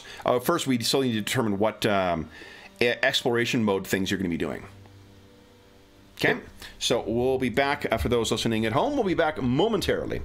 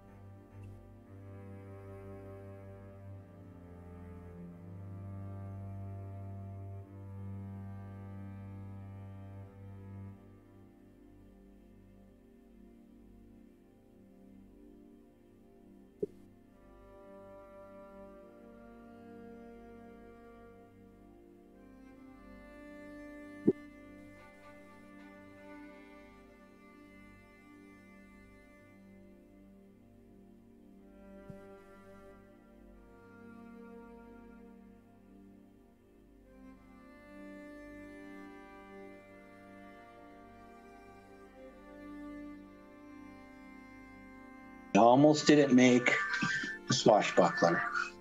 Glad you did. I'm like, there's already 3 trained sword brother dudes. I'm like, Just more swords to stab people with. I'm like, we don't have a healer, but we've got extra swords. Maybe we'll just finish people off faster. Well, if you take battle medicine, you could not have to be a cleric and heal people. If you wanted to. Or I have a spell that can heal, but we can just suffer through. PF2's kind of difficult without a healer, but we'll manage. Right, but I play a cleric on Wednesday. Well, don't play cleric. No one's blaming you. We all decided not to play clerics. I almost made a druid, but I'm like, oh wow, I don't have time to read all the druid stuff, and I don't want to do it a disservice. So I'm like, work's just stupid right now. So I'm like, if I had more time to read. That's what dedication feats are for. That's what? Dedication feats are for. You can multi-class later. Okay. Nah. I thought about a ranger too. I'm like, ranger's going to be useful in camps campaigns. Mm-hmm. Also, I play a ranger in another game. That's why I avoided the things too. I play a cleric ranger in another game. Yeah. I was like, I kind of want to play rogue, but you know what? Swashbuckler is kind of like Kalador. So kind of want it to be like Kalador. I want it to be like an agile fighter thief. I went with a strong fighter / bard, so.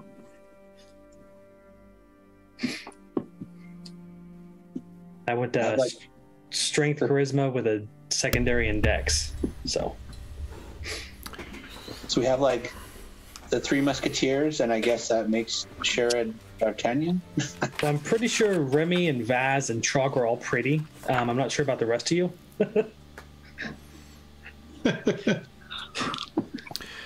Oh, so when George gets back, let's remind me to bring up the fact that Detect Magic slows your speed to half. Yeah.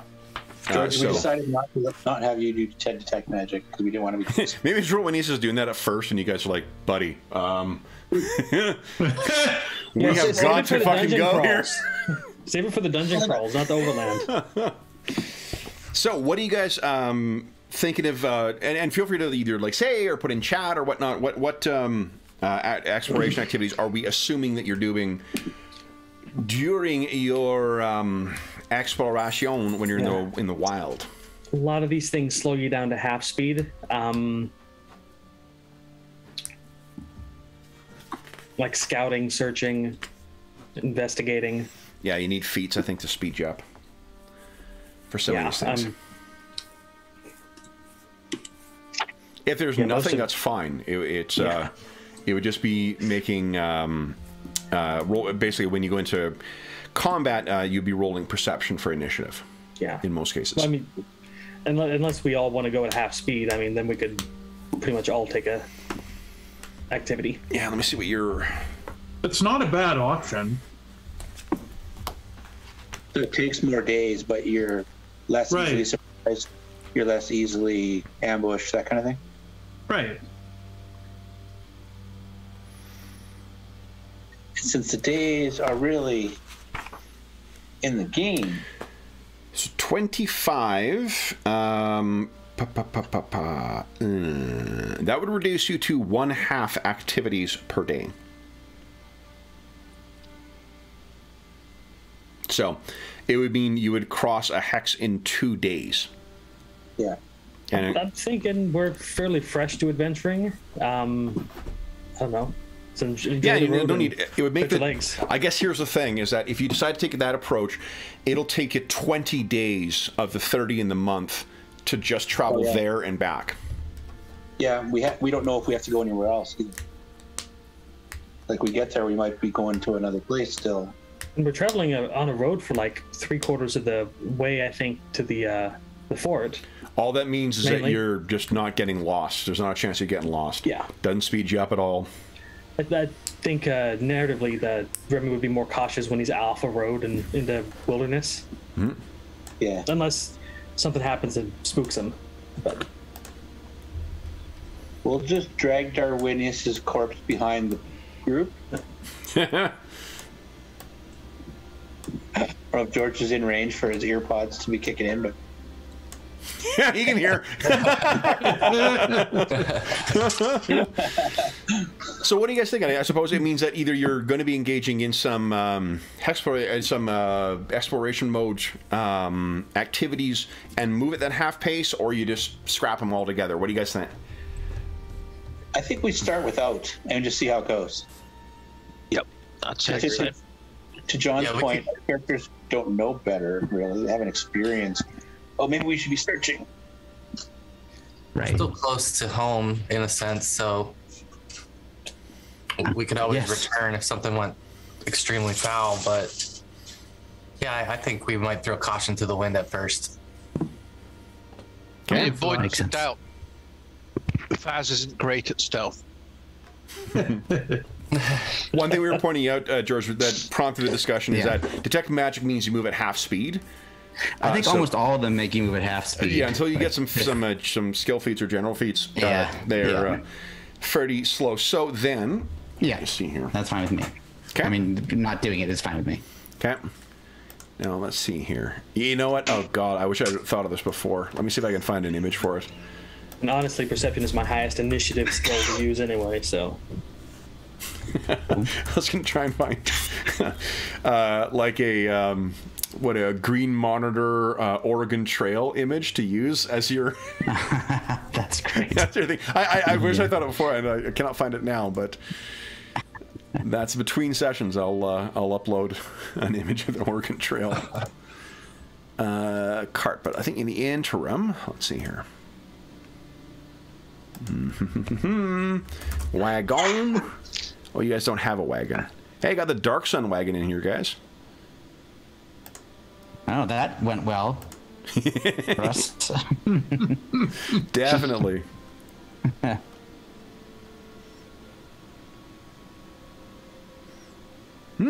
It's not quite. Let's go over to your Exploration map. Go. And here. So I'll suggest we use for your map. Look at that. Guys, we're now playing a game in the third dimension. Look at that three-quarter perspective. Oh my God. Over here? Shadows, it's so fancy. Yeah, amazing, right? Whew. Our team of Imagineers worked for, seconds on it. It's really quite something. Okay, now all of I you just guys... don't have my 3D glasses on. That's what I need. It made me think of Steve, because Steve insisted on one time we went, I can't remember what movie it was we went to, and he grabbed the 3D glasses, and we're like, buddy, it's not 3D. And throughout the movie, he kept insisting, I think they're working. It's not That's a 3D great. movie, man. That's awesome. Oh gosh. Oh man. Okay. I appreciate his optimism. It's good. Like, yeah. I mean, he seemed to enjoy it more, so that worked out well. Hey, that's what's important. All right, so then, guys, so this will be the second day of your travel, which means we hit yet another important inaugural event. It is time for Dave to roll weather before you guys start moving for the day. Dave, would you kind of give us a D20 roll, please? Ooh, a 6.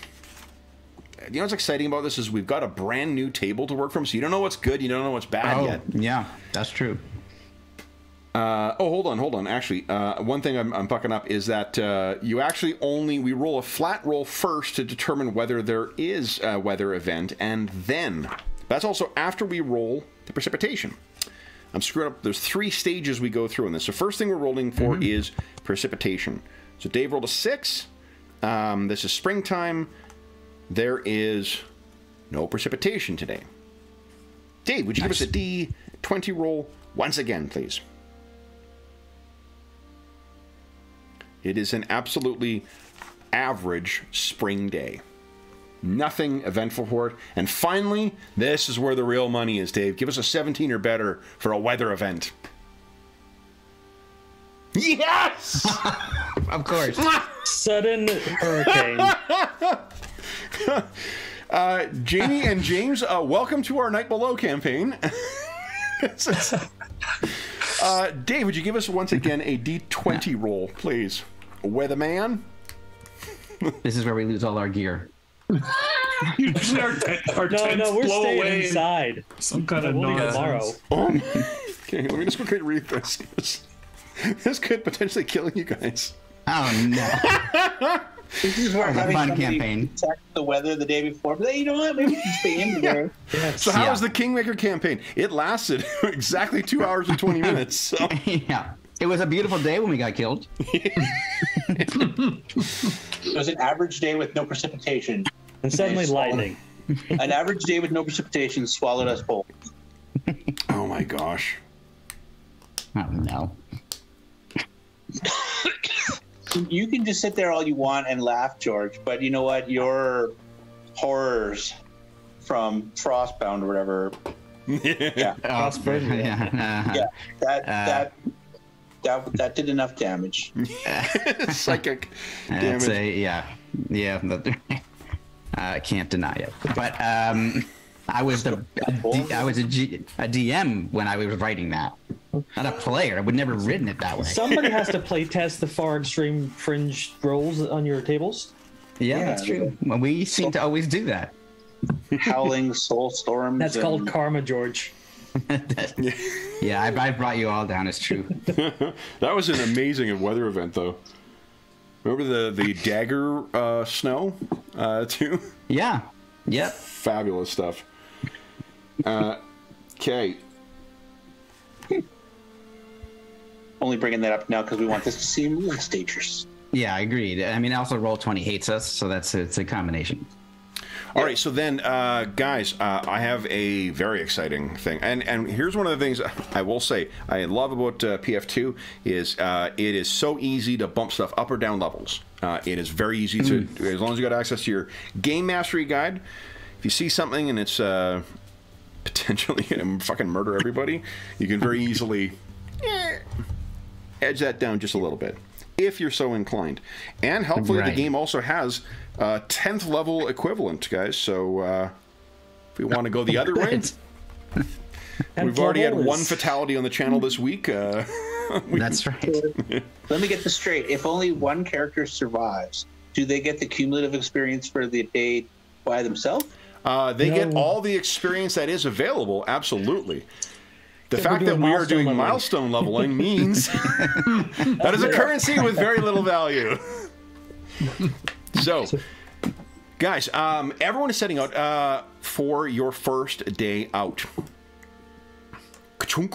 We're moving into hex number 1. What I would like is for everyone, and you are on, it looks like you're traveling on the north side of the Shrike River. Would you each kindly give us either, if you are trained in survival, you can roll that, which has a much lower DC, or you can give us a perception roll. So survival, if you are trained. Oh, that's... Hero point. Hold on. We got a success here already. Oh, you only needed 1. Okay. Yep. So... Okay, good. It is, and this is, let's see here. Oh, you know what? This is actually going to be partway through your travel day because you already run into something. So, why don't you tell us, guys, what is the mood among the as yet unnamed adventuring party? And I'm going to keep calling you that until you guys come up with a name. A beautifully average spring morning, right? Yep. Remy's having That's what you say. What a beautifully average spring morning. Yeah, he's having the time of his life out here. It's been ages since he got out of the city and from his training and just breathing the air and, probably partially jogging ahead of everyone and keeping their spirits up. And it's wide open as well, too. There are hills, like, kind of going up and down in here, too. And I wonder if I've got an illustration that'll fit the old thing here, because we don't need to stay on this map. We know when you guys are all going to die. I guess Marco would... Hex number 1. Exactly. It's on the GM layer. Remy's probably whistling and tuned to the song he heard last night. He's a, oh my god, he's a swiper.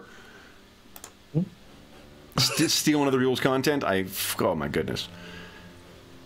No, it's just stuck in his head. Trog's happy. He's thinking, hey, I'm with a bunch of people who don't blame me for all their problems in life right now. This is great. Yet. So the hills. Yeah. Well, Yeah, right.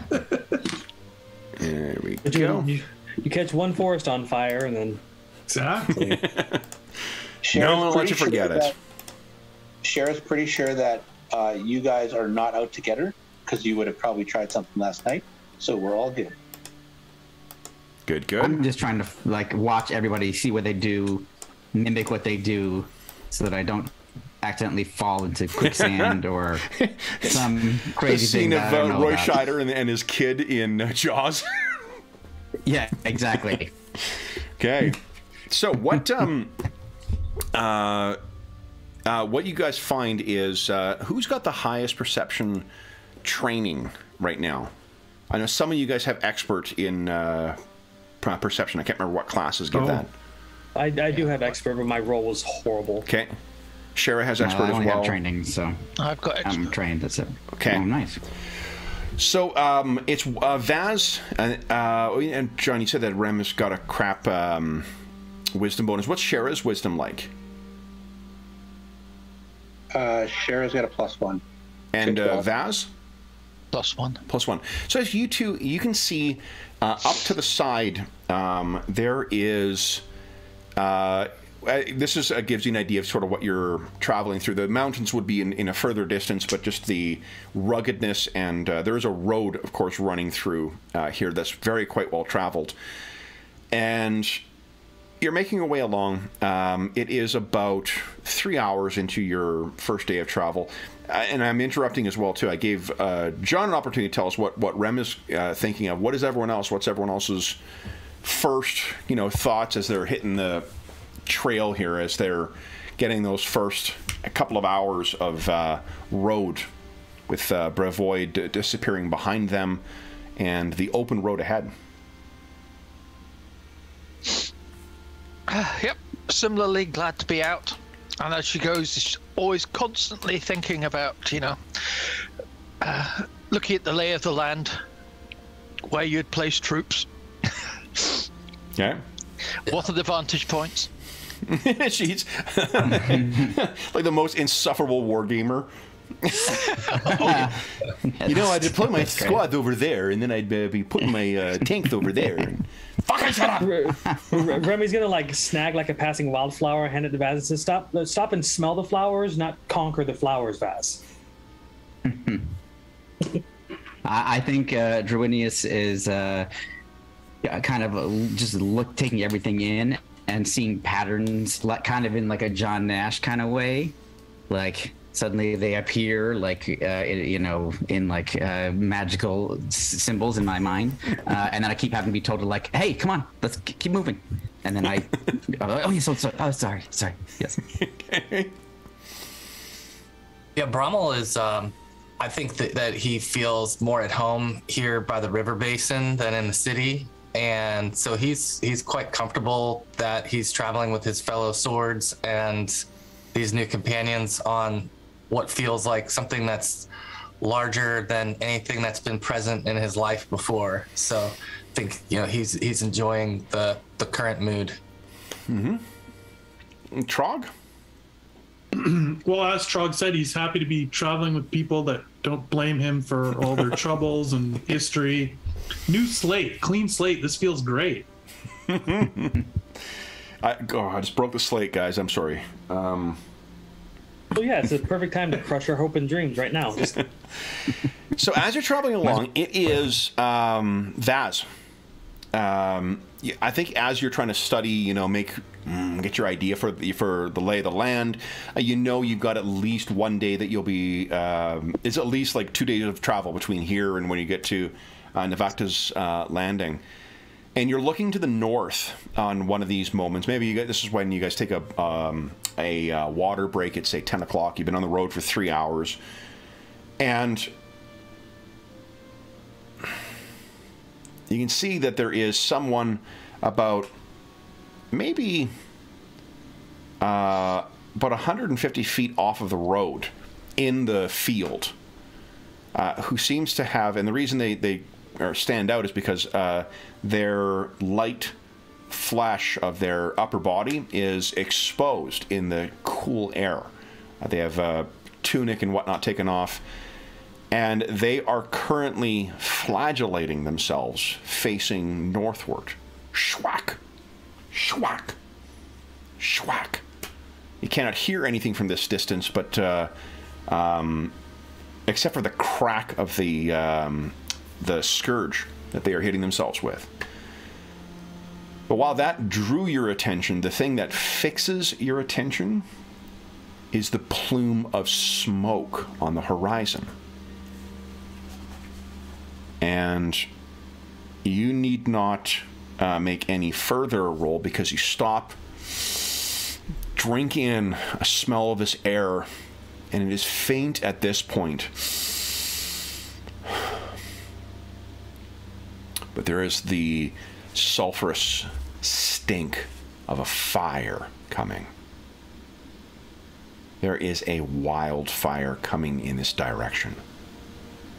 You would estimate it is an hour out. And if it comes here and reaches you, it is unlikely, if you're looking across at everyone, that anyone will survive this. What do you say, Vaz? All right. I say, see ahead. I've got some problems coming. Shara and Brommel, you can both see exactly, if Vaz is pointing up with those perception rolls, you're immediately able to pick out, like, oh shit.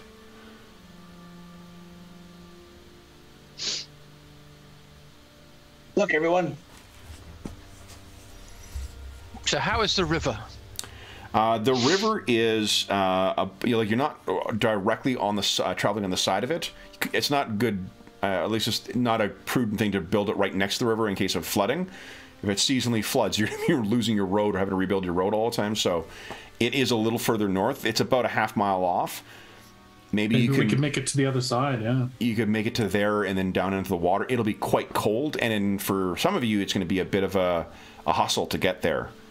Is it the would it be wide enough to offer protection against a wildfire? To get in the river, yes. As long as you get yourself in the river, the only other threat would be choking to death on the smoke. If the smoke comes and goes over you, so you may need to get a little further out into the river to do that. The other option is to try and build like a temporary shelter. But try and do a fire break. Yeah, so you could try to do something like that using survival. If you do so, then basically you're making a roll every hour to make sure that it does, because it's not going to be like a single line that just kind of goes over you. It can persist and keep burning. So.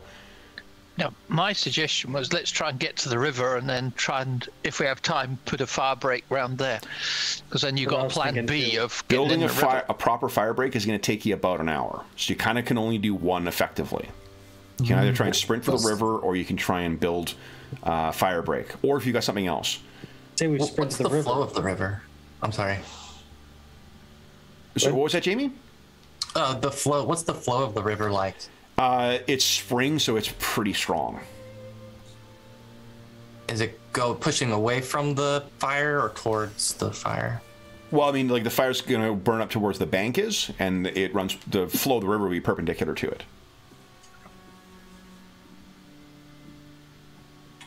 Does everyone, I think I noticed something over there where you're looking. Do you see? It's I think maybe a campfire or something. Well, I've got survival 4 if we want to do a fire break, but and people could aid with that as well. You roll against a DC 20 on a success, you get +1.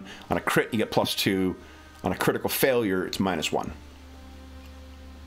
Can we do the fire break near the DC river? 20. Near the river? Yeah. Yeah. Say, DC 20, but we all have hero Pretty points. tough. you Yeah, should the try thing, to hustle.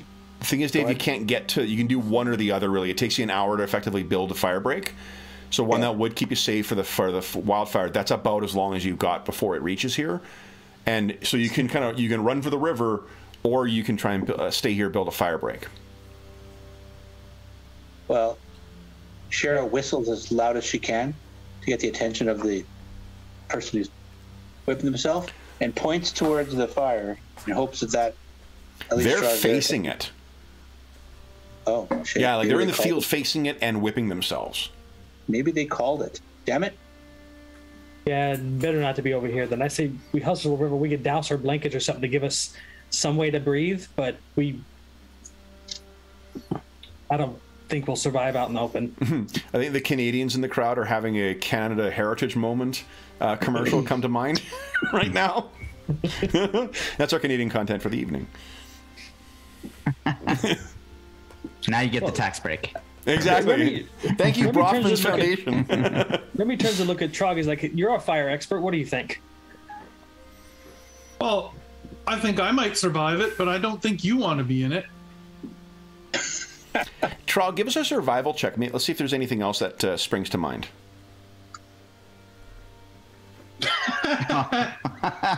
It's Roll so 20. pretty.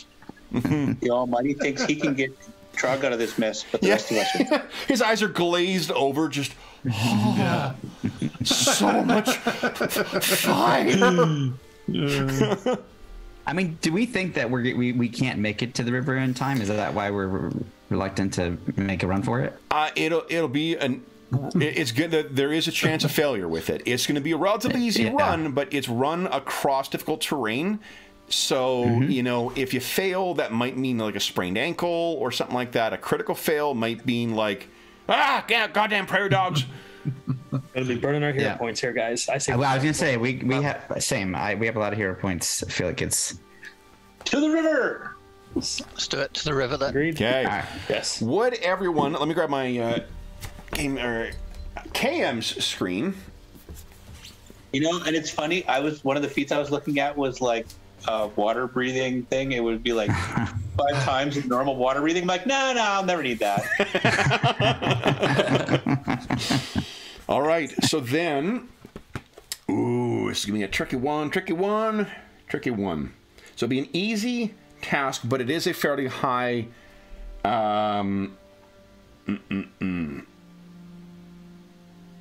Oof. Would everyone give us an athletics check, please, against a DC of 15? Oh, I will be that's hero pointing hard. that because that's one of my high skills, Okay. and I should not be rolling ones. Okay, so we got I'm hero point as well. I'm gonna hero Okay. point as well. Yeah, I I'm missed it gonna by have to- 1. Be honest, it's my highest Yes! skill. I rolled in that one. Oh, Yeah, I'll have to hero Remy- point that. so Remy just about twists his ankle as he gets ready to go, and then he just catches himself and books it. nice. Yeah, there we go. All right, That's more so like it. let's see here. Did anyone get a 25 or better? well, I should have more hero points already, right? Yeah. Yeah, missing I don't one. think you've. Oh, you guys came so close. And no Raz, 25s. so what happens? Unfortunately, Trog's is so bad, it's actually a critical fail. Because remember, if you roll 10 less than target numbers in some things, that counts as a critical fail. Well, Frog would spend a point and try and reroll it, right? He has. That is the reroll. That is not the critical fail, the nat 1 he rolled. Oh no, I rolled the nat 1. No, I've only rolled once. Oh, have you only rolled once, Trog? Yeah. Oh, then yeah, you can go again. Yeah. Okay. Awesome. Might as well try it one more time. Yeah. All right, here we go. Well, and I hopefully at least won't get a critical failure. Oh no! You're meant to fail that skill. Oh boy. Well, at least you like fire. He's fascinated by the fire. Of course, it makes sense. All right, so here's what happens is Trog, it's more the fact that Trog, you've had to fucking go absolutely all out to train. Like, you're a pretty quick little goblin, but this is just full tilt running with a bunch of people whose legs are a lot longer than yours. So I think you are fatigued by the time you reach the side of the river. So there's a fatigued thing that's on there. You're going to need to get a full night's sleep in order to shake that. Okay. There's a setting on here somewhere. Yep, for that? top under all that top top third of the character sheet on the front page. There is a list of traits that you can click on. Oh, there. Yeah. Yep, just click on fatigued. So as you guys get to the river, it's flowing quite quickly because of that spring runoff, and you can tell that like Trog is wheezing, and he's about 4 shades lighter green than what he was when you started running this. Looking behind, the smoke is much thicker. It is coming fast, Vaz, perhaps even faster than you expected. Now that you guys are at the river, there's a bunch of brush. Oddly, Trog, all you can think of is like, this is going to burn really well. There's a bunch of dry leaves and whatnot that are accumulated by the side of the river. There's some scrub bushes and stuff. And the oncoming smoke right now, it looks like a storm front hanging low. The only thing that makes it look very different is the stink. There's like... you can taste it in the back of your throat now. That stink. Anyone who's ever driven near or close to a forest fire, or who lives in California, will know precisely what I'm talking about.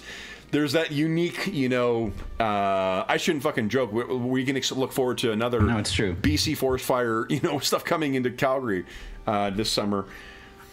So yeah, there's just this heavy stink. It's not hard to breathe yet, but I mean. It stinks. It just smells like a burning fire, a burning forest fire everywhere here. What are you guys thinking of doing now that you're at the river? Ropes. Get your ropes. Shara, you actually have experience on the from your backstory on the seas. Here's the concern. This is about the fastest this river will run at any point during the year. With a spring runoff, it's higher than normal, and it's moving quick, and it's probably pretty fucking cold still. The biggest concern of all of those is the fact that it is high, and it is moving fast. Yeah, so someone can get swept away pretty quick. Quite easily. Trog does not seem like the most athletic of pyromaniacs. No. Yeah, so that's why she's already pulling her rope out, and she's going to tie it around Trog, and... tie him to her even with the length of rope so that we got to pull him in or... Oh, yeah. I appreciate that. Keep her from getting pulled away. Okay. Maybe we can all kind of hold on to that same rope as we go down the river, like a chain. Put Trog in the middle. Yeah. That would be good. My legs are very short. I think Brommel could go in the back, and maybe his tail is a last resort. Oh, he's aquatic, isn't he? I don't think so. He's underbrush. He's okay. Yeah, yeah. Okay. Are there any? I'm not sure if this depiction is exactly what it is. Which, if it is, rivers I much know the wider already, and much faster flowing. You can picture something closer. Well, but no, go ahead. What were you asking? Go ahead. Well, I was not about the river itself, but about the river bank. If there were like protruding boulders or large trees or anything, we could tie a rope to. Yeah. For here, there's trees, or is but it more like the this? concern you'd have anything you're tying to the tree, the fire might reach it then. It might burn. Yeah, yeah. I was thinking if we could find a good sized rock and wrap a rope around it and stick that in the water so it would hold tight, it would keep the rope saturated. Yeah, if you could move the rock, but the trouble is because of the spring runoff, the bank will be much higher. So all that, like the big heavier shit that would have accumulated over the centuries, that stuff's going to be like 10 feet underwater at this point. Well, here's what I was thinking was. It's sort of a or not a last resort, but a helpful situation, which would be if we were all trying to make our way across to the other bank, the far bank. This would be a way to prevent us from just getting completely dragged downstream if we had problems swimming across, so that our companions might be able to still help us because we only went 40 feet away or whatever amount of rope we had. That's what I was thinking, even though it might get burned up eventually when the fire comes down. River's kind of wide, right? pretty wide. This is the big river. Yeah, like this is so it's not really gonna work. Closer to like the mighty Mississippi, more so than the. Wow. Okay. You know, you want to be in a river like this. It is a forest fire. Yes, we just want to be in it until the fire passes, right? We're at the bank at this point. Can we start to get a sense of how deep it is? Well, again, like there's not really a bank at this point. I mean, there's not the bank you would expect normally at the river because of the time of year. It'll have swollen up so you can get to where the water starts, but it sort of has a bunch of submerged trees and bushes and stuff like that that would grow on the side of the river. That are now within the water? Within the water, yeah. Which, in which case, there's probably a bunch of shit underwater, actually, as well. That's what I was... Yeah, yes. That's what I was... So this is actually... This is actually good, because if it was the river itself, it would probably be deeper near the edges, whereas now it's going to be shallower near the edges, because it's... No, it is quite deep quite quickly because it isn't the natural bank that goes down into the river at this point. But what there is there's going to be a bunch of submerged trees and bushes and stuff like that have survived this cycle of annual flooding. Right, so there will be... So let's wade out to a tree and, use ropes to lash ourselves to it. Okay. And then we'll be lashed to a tree that's in the water. It sounds like Vaz is willing to dive into this frigid water and do this for us. So, that's what Vaz, I heard. why don't you give us a... This is going to be... let's see here. I'm going to incorporate the cold. You don't have any resistance to cold of any kind, right? No. No, okay. So let's set this... no resistance to cold, and there's the force of the thing. Let's make it an 18. So an athletics at 18, please. And if anyone wishes to assist, I'll leave my rope as well. I'll tie myself to the rope to let myself in. So if I get swept away, you guys can grab hold of me. I'll certainly try to assist because I'm pretty athletic. Yeah. So why don't you give us an assist roll first here, Remy? I'll hold the rope. It's a DC 20. Yeah, sure. You can roll one. Nat 20, baby. Look at that. Oh, nice. First nat 20. Second nat 20. Plants his feet down and just you ain't going anywhere. All right. So you got +2 from Remy. Shara, why don't you give us an athletics check as well? 18. So that's, you want to hero point that? You got 3 right now. You're getting another in 13 minutes. Sure. Okay. That is not enough. Okay. But it's not a crit fail, so you're not making it harder. So then, Vaz, you got an athletics check at +2. And I can't remember if I've set your character sheets to prompt for modifiers. If I didn't... It doesn't. Does not. It doesn't, but that's 27. Yeah. Then. So everyone go to the rightmost tab on their character sheet. At the top left, there's a box you can tick to... It says something like prompt for bonuses or something about bonuses. If you could tick that, it will automatically prompt you for modifiers. Bonus to roll? Yep. Bonus to roll, yeah. Mine is already ticked for some reason. I mean, good. I've been going through that. I remembered on one of you. Yeah. Okay. So Vaz, you. Why don't you describe for us what it looks like as you're going down into this frigid and fast-moving water? Yeah, I'll have a big old wade across through there. It's nice, warming chainmail. And it's the thing about this as well, especially for this early runoff too. The thing you don't that really is surprising about it is once you hit flat surfaces. So like when your legs are in there, it's not so bad because the water goes around it. But as soon as you get down to that weight where it starts hitting your waist and your chest, it's like someone trying to fucking pull you, like push you out from under you. So, but Vaz, you just, dig yourself in. It's literally wrestling with nature until you get underneath there and you manage to get a rope, the other end maybe of the one you've got, or is there a second rope? Well, I've got, I brought, but yeah, so if somebody lent me a rope, I'll use that for the, once I get to the tree itself. All right. Shara has a rope that's got Trog tied to one and to the middle. Okay. I had an extra rope. Okay, so you got Remy's rope tied around there. And then you're able to come back out. It is freezing, but also remarkably invigorating. You hear Remy shouting down, just like the ice baths, right? So yeah, you, Vaz.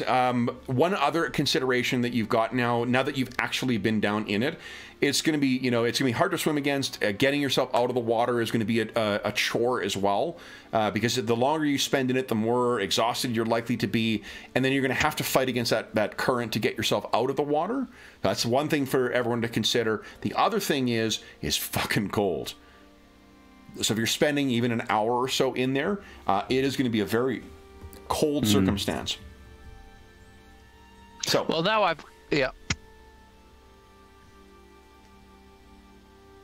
So I'd just say the rest of you should stay out to the last minute. Maybe not the last minute. Trog really wants to see it. Yeah. Standing in the dock until you kind of yank. Yeah. So, what are you guys doing? If anything else?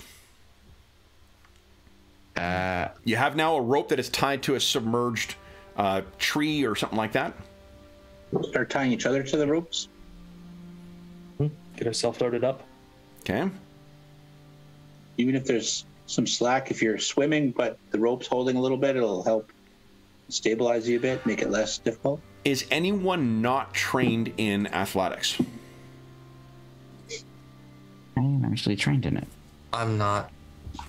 I'm not. Okay. So then, let's quickly peruse ye old swimming rules. And I feel like while all this is being done with the ropes and etc., I'm sitting there using my occultism to try to understand the esoteric lore and obscure mysticism of how I could survive this. And then somebody just slaps me like, stop doing that. I think Cheryl walks up to you and kind of gives you a weird stare from just around the corner. That's good. And then I come to and I realize oh yeah, what am I doing? Okay. So here is what we're going to be rolling. Oh, we get to take advantage of the environmental rules. Guys, you are just spoiling me for this first session. We're doing our best. We get to do some cold damage from freezing water. I get to, and if it isn't obvious, I know from direct experience of which I speak when you're crawling into a spring runoff, Arctic stream. Oh, really? I've swam in Alaskan springs before. They are cold. It was the cold and the speed. That's the thing. I almost got fucking swept away. A friend grabbed my hand. Oh my god. Well, because you don't realize you see it's swift moving water and it's clear, it's crazy crazy clear. Then as soon as it hits any kind of resistance, it's just whoa, fuck. Yep. Yeah. And then that first initial shock of hitting water that cold, your breath just is out. Oh yeah, your air is out of your body. Like someone standing on your chest. Yeah. No, wow. It's fucking crazy. I'm not going to do that then. I was going to do that, but now I'm not going to do that. Well, again, if you had friends who tied stuff to you, that's not really that bad then. Oh, but yeah, actually. It's when you're a dumbass and decide to go in with no protection. Oh, Either boy. you better be able to touch the ground with your feet or have a life vest on, otherwise you're going to drown. Oh, yeah. Fortunately, there's just nothing but pointy rocks to break your fall. So. Of course. Yes, that makes sense. Boy. Okay. Here it is. All right, so environmental damage, that's what I was looking for. Okay, we're going to do some fun stuff now. Then, how close are you before you're going to jump into the river? Is it when the glow reaches kind of the horizon? Is it when you see the fire? Is it when you? Yeah, this is great stuff. What are you thinking? I mean, I think we should give ourselves enough time to actually do this in case we have problems. So I would say the moment I start feeling the heat, because you'll feel that coming pretty quickly, but once it's warm enough that your skin is feeling tender, I'd rather be in the river then. So that's when we should jump in. My guess for me is about 10 minutes before I think it's going to reach us. And I'm not terrible at survival, so I can try to make a guess. Sure, yeah. Go ahead, give us a survival check. Let's see how this goes. And I've got hero points. So there it is. For the water. Nope, hero point. Okay. Nope. No. All right, so I'm just making a random guess. This is just, I think that you maybe in theory have experienced this before too, but as you get in and the entire northern skies are now completely overcast with smoke and the acrid stink of this burning landscape, the certainty of that person that you saw now being charred to a corpse, that might be just sort of overwhelming your methodical thinking processes. 100%. Okay, so then before we hit 10 o'clock, well, let's get some dice rolling so we can make use of some of those points. So, first thing is, why doesn't everyone give us an athletics check? This is for you keeping yourself above. It is a DC 20 in fast moving. This is one of those rare things that has a flat DC as opposed to something that is linked to your score. Yep. Yeah. Do I need to? Because I'm presumably at the tree, right? Hero points. Well, the thing is, you need to breathe still, though, unless you've developed some way of. Yeah. You're not going to drift downstream, but 20. Yeah. Okay, now let me tell you what happens because with a fail, it doesn't mean you're drowning. Let's see here. It's a lot. Holy cow. Anything with the word failure, freezing cold water, fast moving current, all of those things I don't want to be involved with. So I'm happy to spend this. So no one's going to. Look at that, Trog. Nice. Look at that. The only way I can even succeed. Because he floats. You turn yourself on, you're like, oh my god, I can't swim, I can't. And you go in and your head just bobs like, oh. Yeah. Hey. No, he's just swimming as hard as he can to keep watching the fire. Wow. Nice, Vaz. All right, so let's take a look at our results here. Nobody got a critical failure, so that's great. So that's what I would have had. That's why I was willing to spend a hero point. I had to hero point to get out. Okay, well then that's good. All right, so those of you who failed, you are now fatigued. So you are just, and I think Vaz, for you are one of the stronger, tougher members of the party. I think it's because you're helping other folks out and you're kind of keeping your hand on that rope the whole time, and keeping some control over it. Because I guess once you get in there and the current starts taking you, realize that it's going all over the place. And what you're picturing is that rope getting caught on something and then being, worn back and forth across it, and the rope getting worn down over time. So you got yourself really tight on it, and that's, I imagine, why you just exhausted yourself here. The next thing I need is, since Vaz, you are the one who tied the rope, give us a flat number. This is a DC 2. You just need to not roll a 1, and the rope will not break. So flat D20. There you go. The rope is intact. So this is an hour that you guys are out there. Trog, tell us what everyone else is experiencing as this choking fire reaches all the way down to this thing and almost deafening the roar of this hungry flame that goes from as far as you can see on either side of the bank. Yeah, it's probably extremely scary. I mean, probably the scariest thing you've ever been near, because you're struggling to swim. Excuse me. But also just the sight of the wood going up and how hot it is on your face, even though it's constantly being splashed by cold water. Yeah. Would be immense. Yeah.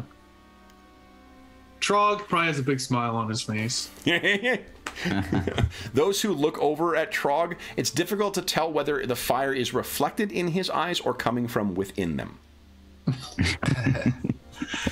So, first hour of the firestorm, let's shift the blame off of our weatherman here, because this is a regular manifestation. Jamie! Let's see if the fire persists. So, for this one, it will be a DC 15, 15. Right. This is just a flat. Flat number. So flat D20. You can spend a hero point if you choose. Yes, let's try that. Okay. Awesome. Let's see here. Yes. Yeah, there we go. It burns out after an hour. Oh, what do you guys intend on doing next? Getting warm. We're going to want to get to the shore as well.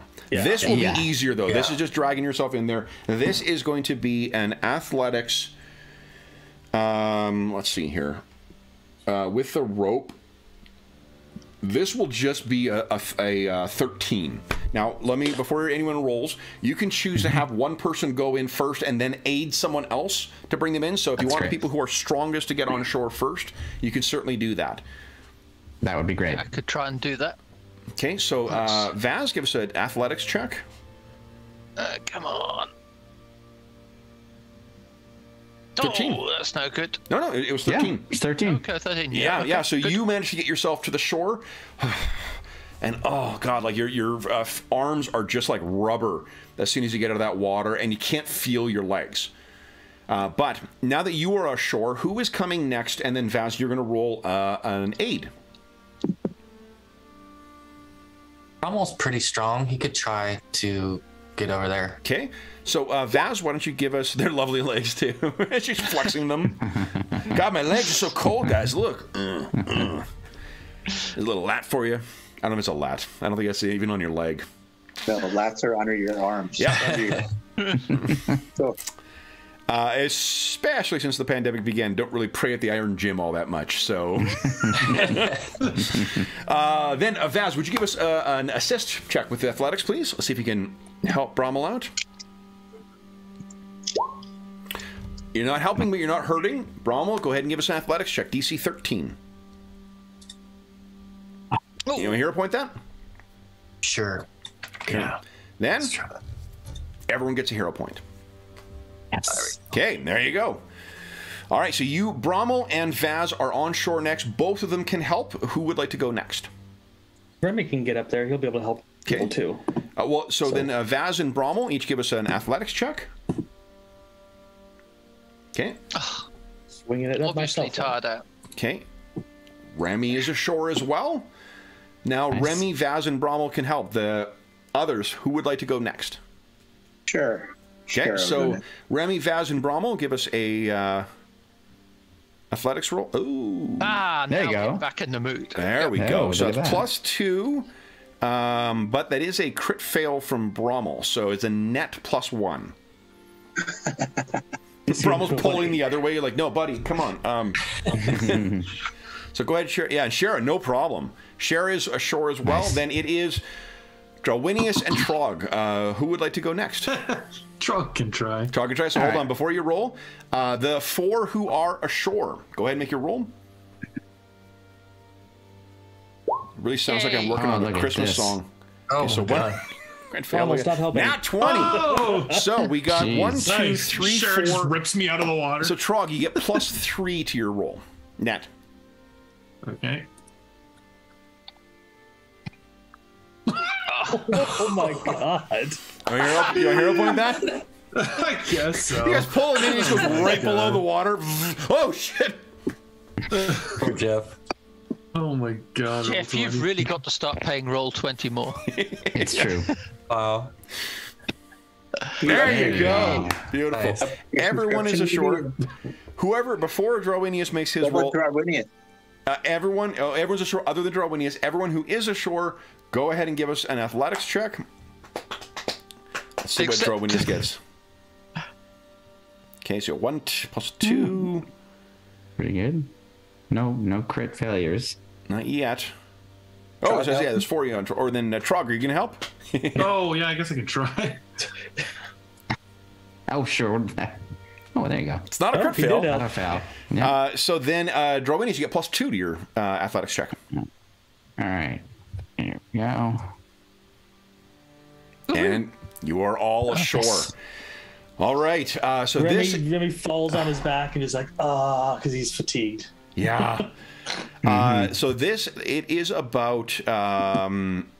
It was about 10 o'clock when you first noticed it. It was an hour or so to get to the shore. It was an hour that it was burning, so it's only a little past noon right now. But charred everywhere you can see, left and right, all the way north.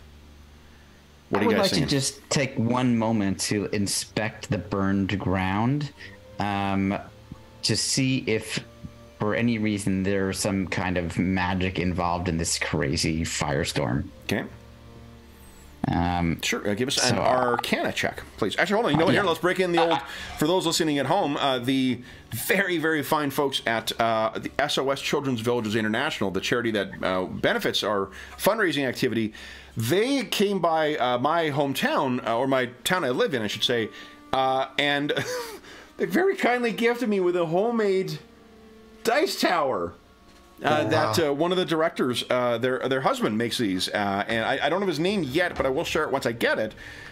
But this will be our first roll with a dice tower that we'll be using for this campaign. Nice. So, let me make the roll. What is your Arcana bonus? This is a secret. It is roll. a 7. 7? Yeah. Okay. Go down and do you activate, like, do you cast Detect Magic as well? Yeah, I mean, it's a cantrip, so I think I get down, I like kneel down into the dirt and like run my hands through it and pick it up and smell it and taste it, and then I also cast Detect Magic to use my sixth sense. First spell being cast in the campaign. What does your spell look like? I think it creates this sort of like kind of cone of warped light. Okay. Like heat shimmer kind of thing that I see. Okay. That kind of goes over everything that I'm looking at in that direction, and anything that it sets upon that does have some kind of magical aspect to it, kind of glows in starts out by just glowing like sort of golden light. But if I had the opportunity for it to know the school, because that's only in certain circumstances, it would change color to reflect what school it would be. So you're viewing this in. Thank you for that.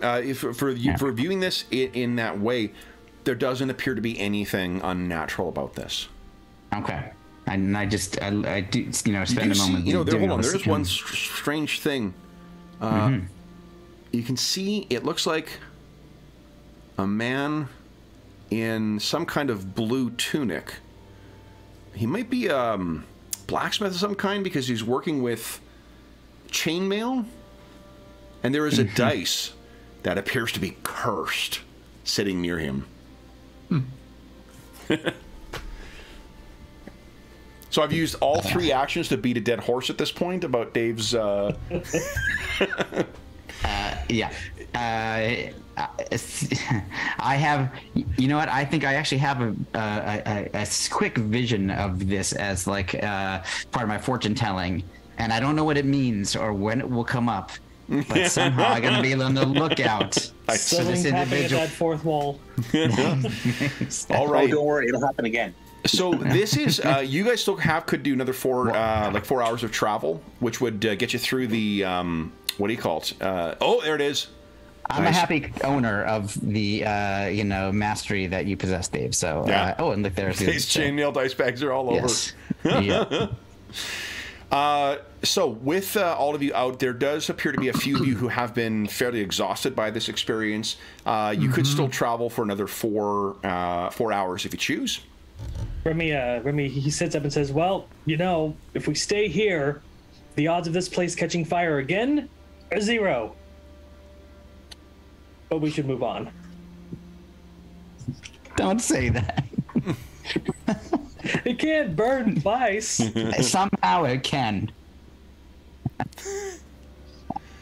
The dice do not favor us, but narratively, yes. Do you want me to test that theory with roll 20? I don't. So then, what are we thinking? But do we not wish to continue onward? We're going to stop here. We should continue. Yes, very good. Surely being a little tired isn't going to stop you all from your quest, is it? No. But I've seen it. It's dangerous in these environments. I'm going to cast a little bit of magic. Give me one moment, and I'm going to cast a mage armor on myself because it lasts for 24 hours. Okay. What's your mage armor look like? I think it looks like it looks like the Matrix effect with the like silver mercury that runs up his body and then goes into his mouth, but this time it just covers me entirely and then it disappears. Okay. That's the creepiest thing I've ever seen. I do not know what you mean. The next 4 hours of travel, guys, are uneventful. And when, let's see here. Once you complete that, now do you wish to, this will bring you to the edge, or to the, through that one hex, that first hex where the wagon is. You guys are fatigued already. I'm guessing that you're not going to want to force march to Navactus Crossing. No, Trug is not interested in a forced march. You will have to bribe him if you want him to. Okay. So then let's talk camping. And let's see here. We're heading back to the old. For those listening at home too, the weather rules are out of the Kingmaker Companion guide. So if you are interested in keeping those in your own PF2 games or in your own Kingmaker campaign, camping is also out of that book. So first thing you need to do is, man, this game, this is put together in such a great way for easy use. Like, I opened it up to the camping rules, and they've got all the zones with the difficulty classes marked on it. Fucking awesome. Yeah, very well done. So, preparing a campsite requires 2 hours searching the hex for a safe and secure location to make a camp. It seems like a really nice place with a slightly charred skeleton and a burned scourge. That seems At least promising. starting a fire will be easy tonight. Yeah, rubbing leg bones together. Come on. So then, who would like to give us the prepare campsite roll? This is a survival roll, and people can assist with this. Here, the difficulty class is going to be a 14, a 1-4.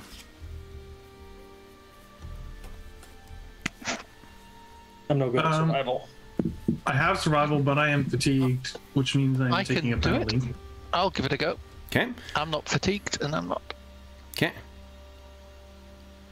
Ooh, but Give that me- wouldn't. Hero point that? That's not. I might just do that. Okay. There we go. So on a success, you find a serviceable spot for camp for camping activities. So then we move on to step 2, the camping activities. Now I think I put. No, I did not. Hold on. Did I forget to bring this in? Let me go to the old transmogrifier here, guys. Let me see if I can bring in the handout so you guys can follow along.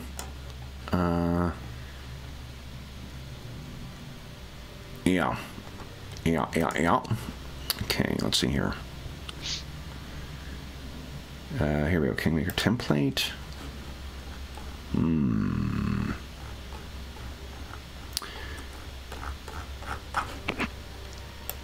Sorry guys, I thought that I had done this before. Aha! Here we go. Let me see. Yes! All right, guys, check this out. There are camping activities. Oh, nice. And yeah, and campsites. Here we are. So, looking at for the watches and rest, you guys have 6. That means total time will be 9 hours and 36 minutes, with each watch lasting 1 hour and 36 minutes. For camping activities, once the PCs finish preparing their campsite, they can simply head to bed immediately, consuming rations and skipping straight to step 3, which is eating, or you can take camping activities. These activities can help to bolster them for the coming day, strengthen their campsite against potential attacks, build bonds between them or their NPC companions, which you don't have yet, allow them to time to craft in the wild, and so on. So kinds of activities are things like cooking a basic meal. On a success, you gain +1 status bonus to all saving throws until they complete their daily preparations or begin adventuring again. So if anyone is feeling, that would be a, let's see here, a DC 18 cooking lore or a DC 22 survival check. You expend 2 basic ingredients. Oh, yes, this involves the ingredients rules that are in here that I don't remember offhand. You can hunt and gather. Spend 2 hours gathering ingredients. In which case you get basic ingredients or special ingredients. You can learn... Oh, no companions yet. You can organize the watch. This does require expert in perception, so there's only some of you guys who can do that. On a success, it is a DC equal to the zone, so it'll be a DC 14 perception check. On a success, characters gain a +1 status bonus to perception checks made during their shift on watch. Provide aid, spend 2 hours to help someone else in their camping activities. Relax, spend 2 hours listening to camp stories, chatting, reading, meditating, napping, or otherwise relaxing. You gain +1 circumstance bonus to the next check you make in order to resolve a camping activity, provided that it happens during this session. You can tell a campfire story, spend 2 hours telling a rousing story, perhaps one of your previous adventures, and then you make a performance check against a DC set by your level. On a success, you inspire your allies, granting a +1 bonus to attack rolls, saving throws, and skill checks during combat at the campsite. Now, as far as how many activities you can take, let's see here.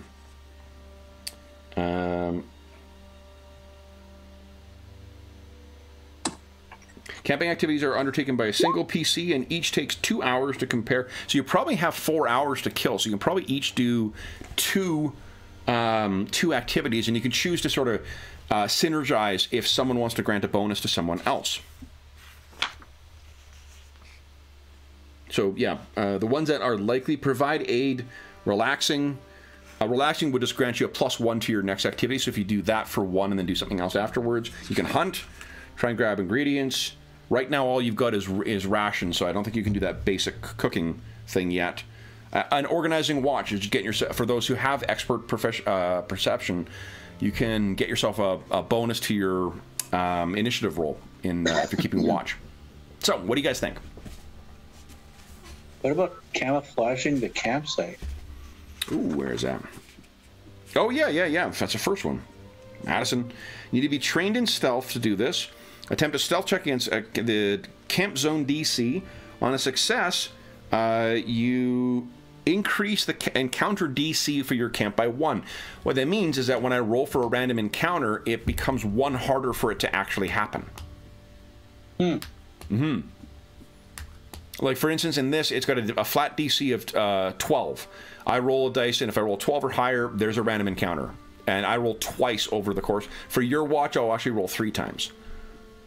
Because it takes 9 I could help camouflage our campsite. Okay. Okay. I remember you can... Trog would definitely have a campfire story to tell. Okay. Okay. So remember, you guys can each take 2. You'll have 4 hours to kill before bed here. Is that campfire story, the performance one? Yeah. Yep. Cool. Are you trained in that? Oh, yeah, I'm a bard. Oh, yeah, okay. Well, I mean, just that it says if you have a relevant story to recent circumstances, I'm sure Trog would have stories about times where he had lit a little part of the forest on fire, maybe not quite as major as what we just saw. So might I suggest this then, is why don't, for one of Trog's 2 actions, why don't you provide aid to Remy, or the reverse? Oh, there you go. Yeah. Right. Because Remy could, depending on, well, you get pictures, maybe Trog starts telling a story and Remy starts plucking his, I don't know, whatever, lute or whatever his musical instrument is. Yeah, what do you have? He's actually a vocalist. He sings. Oh. So he's that annoying guy who's repeating what you just said, but in song. Well, or maybe he's got relevant songs. I mean, it's a 2-hour campfire story, so like he might have relevant songs that he's interspersing into the story. Or sudden, sound effects. Let's see here. My last year in review thing was 4 hours long. I don't think it's as hard to fill up 2 hours as you think it is. Yeah. Yeah, but that's you, Kev. Hey, I got a level in Bard. Yeah. I could assist him with the performance, and then I could try to arrange the watch. I'm an expert in perception. Okay, so that's... I'm an expert in perception as well. I can also help with the watch. Okay, so you can do count, because remember that benefits your own character for the whatever the watch thing. Organize a watch. So then you're doing those two things. Trog, what actions do you want to take? You said provide aid for one. What would you like for your second one? And then what you can do as well is you could combine like relax. Relax just gives you +1 to the roll, so you could relax first, then do your provide aid.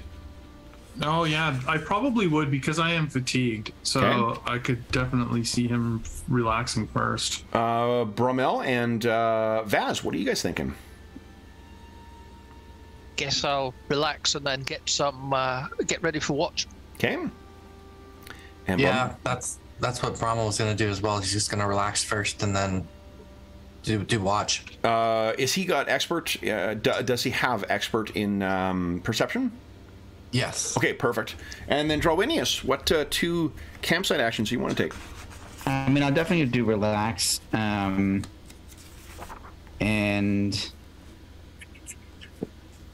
I guess not a lot of things that are. If you have anything else you want to suggest, like they suggest crafting, so like, and a lot of other downtime stuff can be taken care of for that, or can be taken during that time. Do you have any fortune telling stuff that you can do? It's not gamified, other than I have the fortune telling lore skill. But I think I would just. What is the name of the anyway? fortune telling of finding like stuff in ashes? Oh,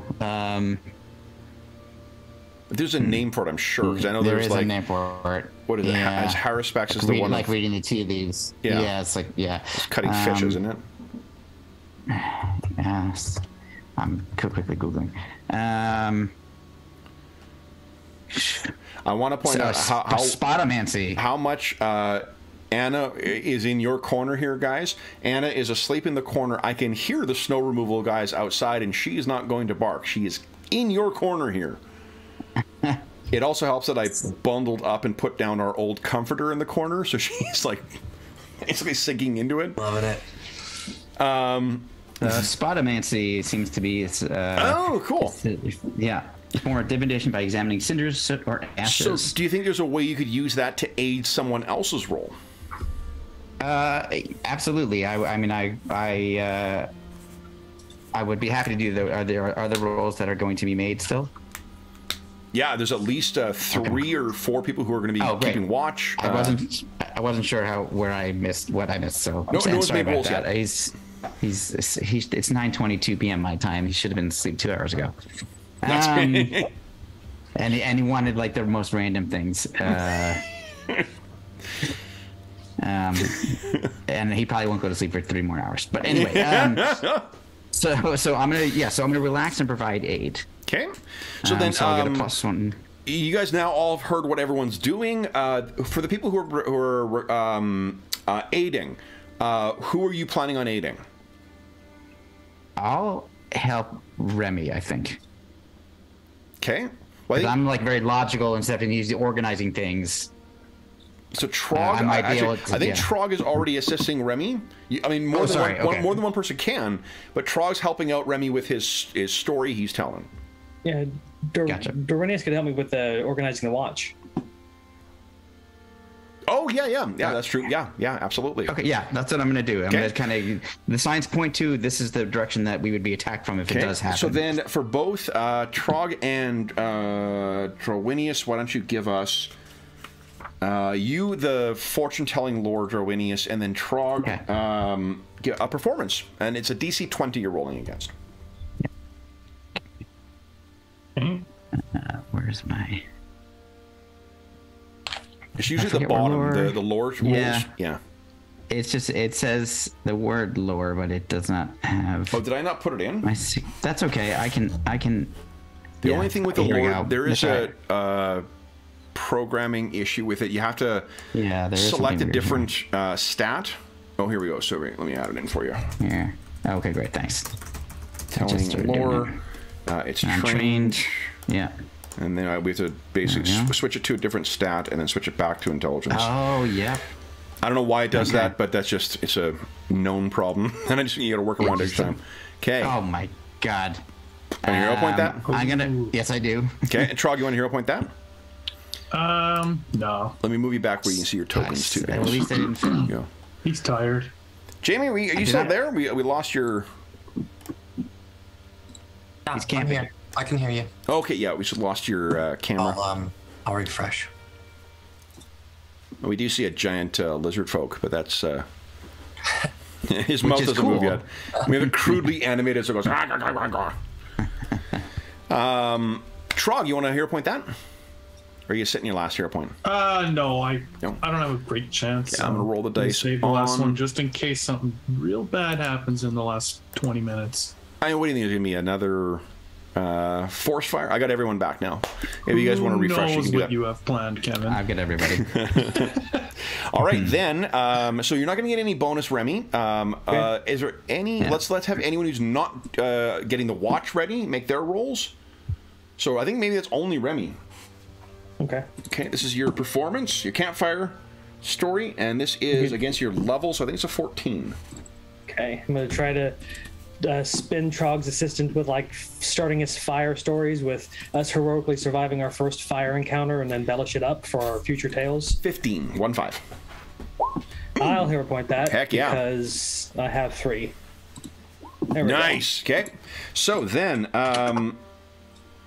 do the stealth check for the camouflaging of our base? Yes, which is a skill check, but because of this badass story that Remy just told you, you're going to get +1 to that roll. Everyone gets a +1 on attacks, saving throws, and skill checks during combat at this campsite. That's awesome. Way to go, Remy. Yeah. Okay. Oh. It is only a 14. Does that include the +1? That includes the +1. Would you like hero points you're sitting on? hero point that? I'm sitting on 3 hero points. So Nice. Okay. reroll. There we go. Oh. I think I'm doing a fantastic job on this. I really do. Yeah. Like, I agree with the terrain you've put up here, and I agree with the way that you've placed the fallen log over there. I question your giant white flag holding above the camp. Maybe we'll take that down. No, man. Oh, it's kind of cool. It's distracting them, right? If it was a black flag, that would be timely. Yeah. Okay, a failure doesn't do anything. It's only crit failure where you're affecting it. So you're not making things worse. We then, I think, the last thing we have is everyone keeping watch. So Remy, Vaz, and Brommel, this is a perception check, I believe, against a 14. Are we going to organize the watch? Yeah, that was one of my actions. Oof. So Remy, I'm going to hero point that because I'm sitting on a bunch of them. okay, there you go. Success for Vaz. Actually, crit success for Vaz, which means... There we go. Got a success. Oh, hold up. So organized watch is actually only one person. Only one person needs to do it, and the best one you got was Vaz doing a critical success. Madam Future General, treat the total time required for rest as if the party size were 1 more, and all characters gain +2 bonus to their perception checks made during their shift on watch. Cool. So Vaz has had a extremely detailed plan for how to keep everyone safe out here. Well done, Vax. I'll go put the tanks over here. I'll go and put the infantry over here. That's totally in character. Perfectly. So this attitude about the wargamers, eh? You only do that because of the camouflage that we apply. Yeah, and there are no more flowers to smell, so you know. All right, then. That we go down to eating. Everyone kindly cross off. I love that they included that as a step, not only because of the fun camping rules, but the reminder to take off rations once a day. That's a helpful thing. So everyone cross off one ration from their list, please. No one has create food, I take it. That's a high level spell, isn't it? It's like a second level. Oh. Yeah. Yeah, I think so. Then it is time to rest. Don't have to listen to people complaining about Clangeddon's food today. All right, now, there are 6 of you who will be keeping watch here, guys. I have a lovely Starfinder branded 6-sided dice. I'm going to send tumbling down my tower in a moment here. What order do you want me to just use the order I've got you guys on the screen here? Remius, or Ramirius, Vaz, Brommel, Drowinius, Trog, and then Shara. I can't see in the dark anyway, so the last is fine with me. Okay. So then we've got it here. Let's see what happens. Okay. You know what's really clever about this design? There's little ribs in it that go along so your dice tumbles. It's guaranteed to, it's not just going to slide down. Man, it's great stuff. All right. Drowinius. Okay. It is dark. Would you give us a, let's see here.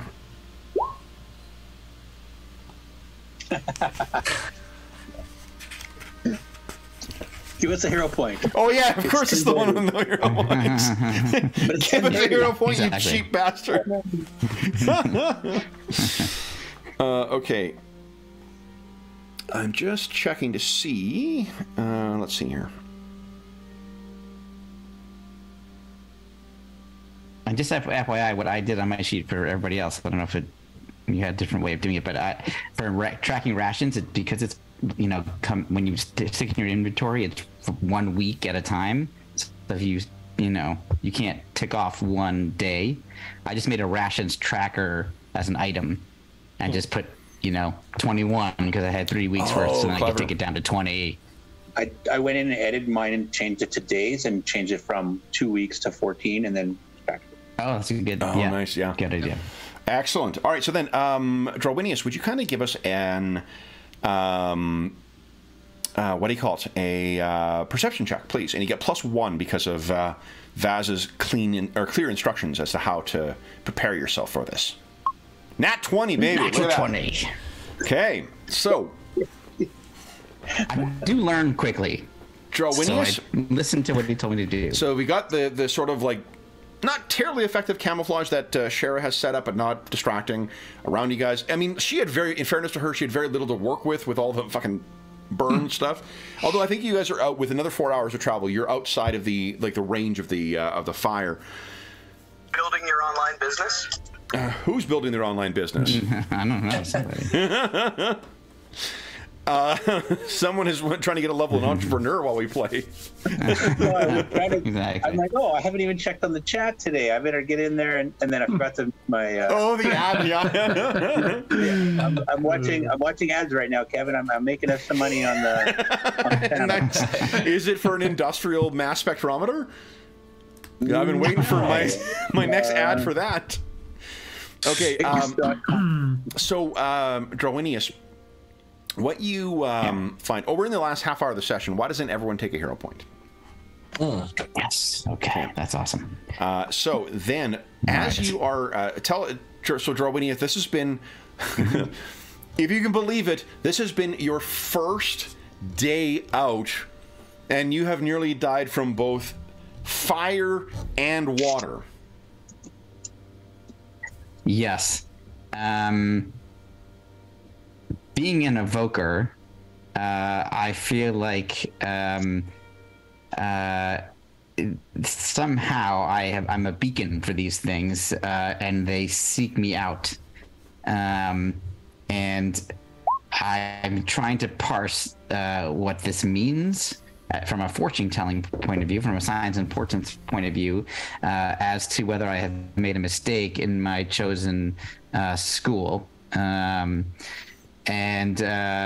like I'm literally thinking the most esoteric things that are not about what we're supposed to be doing at the moment, and like getting this, finding the hungry sword, and doing all of those things. I'm sort of, my mind just like chaotically moves from one topic to another.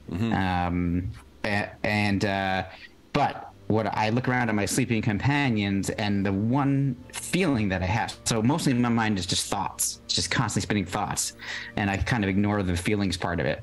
But the one feeling I have is one of safety, because I survived those things, and I only survived it because of these people who I've just met, and for some reason they've chosen to give aid to each other and me, and I'm not used to this sort of thing. At what point does your mind go to your lost friend? And do you have any keepsake of his, or hers, or theirs? Yeah, so he had given me a kind of a bracelet with charms on it that I've always worn, and I think once my mind, where I feel this like connection with these companions here, that's what reminds me of like, oh, this is why I'm here. And I kind of pull back my sleeve, and there's the bracelet with charms in it. And the weird thing is, one of the charms is missing. And I've never seen that before, but I know what it means. Like, I gotta find that charm, which is my friend. So you're looking at that, and then because you're nat 20 on this too, you can picture the amount of soot that you're blowing out of your nose, that you're, hawking up hours after having traveled through that and lived through that experience of the forest fire. It's almost like being a coal miner, right? Of just like, cleaning that stuff out. And even as you were traveling through the terrain here, it seems still that there's that heavy scent of fire. And that's why it's so curious that there is just in contrast, almost pungent in its severity, smell of flowers. And as soon as you stop and think, there is drifting from behind you, there are small petals that drift and land on you, soft, almost like so delicate that they almost break or like come apart, like melting snow when you touch them. But there's is there a breeze of any kind? You look back, and the moon is out. I can't wait to have our calendar so I can have the moon cycles on it. It's great. So when you look back in the cool, spring night, it's still like you can see a little further away from where the illumination of the campfire goes, but not much further, and you certainly can't make out detail in it. It's all washed out in that pale blue light. But what you see is a willowy young woman. And I mean willowy in a double entendre means, because she is both quite thin and like almost unnaturally lithe, but she also has this skin that seems to be fine bark. And around her head, there is a gently swirling, somehow like delicately held aloft by an unseen wind, and somehow impossibly remaining in a single orbit. There are petals of flowers drifting around, and those seem to be slowly, one or two, drifting away from her. She's probably about maybe 80 or 90 feet away from you at this point. And she seems to be, her white skin or bark or both seems to reflect that little bit of moonlight quite well. And you think you might even hear some soft singing. Though, what languages do you speak again? Let's see. First page underneath, just above perception, I think. very bottom right of the page. Here we go. Common, Draconic, Dwarven, Elven, Goblin, Orcish. Okay. A language that is unfamiliar to your ears. You can, I think, give us a nature check if you like. Right. There it comes. Whether you're trained or not. 22. I am trained, actually. Interesting. It may be the language of the inhabitants of the first world. That primordial realm from which the fairy and other primal creatures of magic spring. What do you do? I think I have read about this and never encountered it in any way. So this is sort of a unique experience I'm having. And in a way, I'm drawn to it because I'm such an academic. I need to know everything. Yeah. But you also, this only occurred, and this is the moment that you noticed that charm was missing and you made the connection to your friend. That's when you first made this. Your character, being as perceptive and whatnot as he is, would likely put that together. I start connecting these dots. And I start moving toward her because I feel like because of this connection. Okay. And then go ahead. So this, let me see. While you get up and start moving, Remy, Vaz, Brommel. Why do I keep wanting to pronounce your name funny? It's like my sister's ex-husband was from the UK, and he always used to call it Arkansas because he didn't believe. He's like, no, it's Kansas and Arkansas. So you're just trying to make me say it wrong. So Remy, Vaz, Brommel, Trog, and Shara each give us a perception check. On a crit, you'll wake up as you hear Drowinius get up and moving around. I think all of you have good reason to be sleeping lightly this evening. Brommel, that could be good. Yep. I'm gonna hero point mine. I don't want to. Check. I'm picturing this Trog sleeping there, and he's like in and then out, and there's a little puff of fire. Well, I'm not going to hero point it because I see what happens if you do. So yeah, apparently. Yeah, hero pointed. I guess it was Bromwell's snorting thing. I was like, oh, just back to sleep. So Trog, Remy. So the only one who actually stirs is Brommel, and Brommel, your eyes sort of splits open, and you can see that Drowinius has, and tell us if I've got this wrong, but it sounds like you sort of, like your head is looking away from where the campsite is, and you sort of get up as if like you're trying to get a better view of something. Exactly. So you see that, Brommel, from where you're lying, and you also can smell that strange floral odor that hangs in the air. Rommel might utter to Drowinius, don't be wandering off by yourself, wizard. Now, you need not make a voice for it, but what do you think Brommel's voice sounds like? I think it's like a raspy voice, pretty raspy sounding voice, regular pitch, but just very raspy in its sound. Okay. So you hear this almost hissing sound from beneath, and that draws your attention back. So I stop and turn back around and see that it's him, and you go, but see, this is important. This is important. So we need to investigate. At that point, do you want to come with me? Yeah. Vax, your eyes snap open. They're talking in camp, and you rolled well enough in your perception. So you can hear Drowinius is hunched over, and I think the last thing you heard, or the thing that he hears as the fog clears from waking up, Drowinius says something in a very fevered tone of, "We must investigate." I think Brommel will argue that the patterns will be more visible in the daylight. He's taken aback by that for a second. Someone who you understand. Oh, that is perhaps true. I can create light out of thin air. Yes. Maybe that is the plan. Perhaps we should get.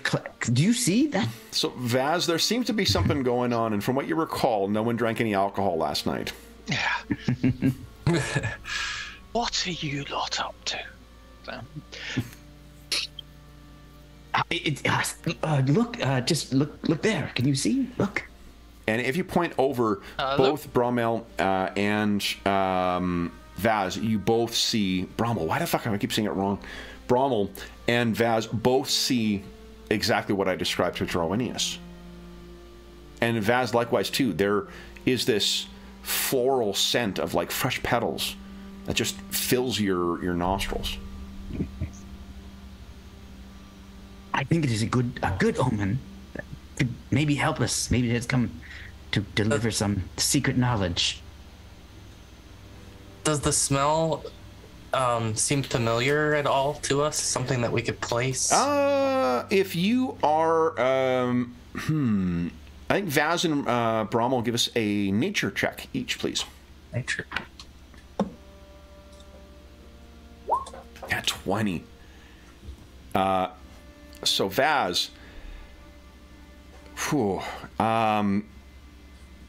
have to talk about it as far as what this experience was, but you most assuredly have had a very, you at the very least know what the scent of the flowers in the first world smell like.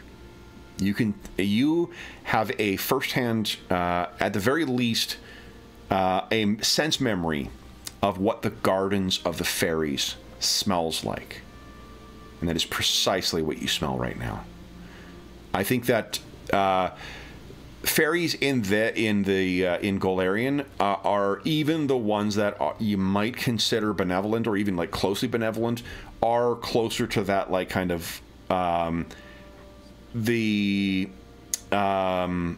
I think like more of like a Scandinavian tradition where they're like they can be beneficial, but it's more a matter of like appeasing even the friendly ones and avoiding the dangerous ones. Dabbling in the first world, if you are mortal, is nothing but dangerous. So you would recognize that scent right away. I'll be like, fairies beware, and I'll be reaching for my sheath sword. Okay. Reach over. Should we? Yes. Wake the others. That is. Yes, we should wake the others. Brommel, where did you go? Yeah.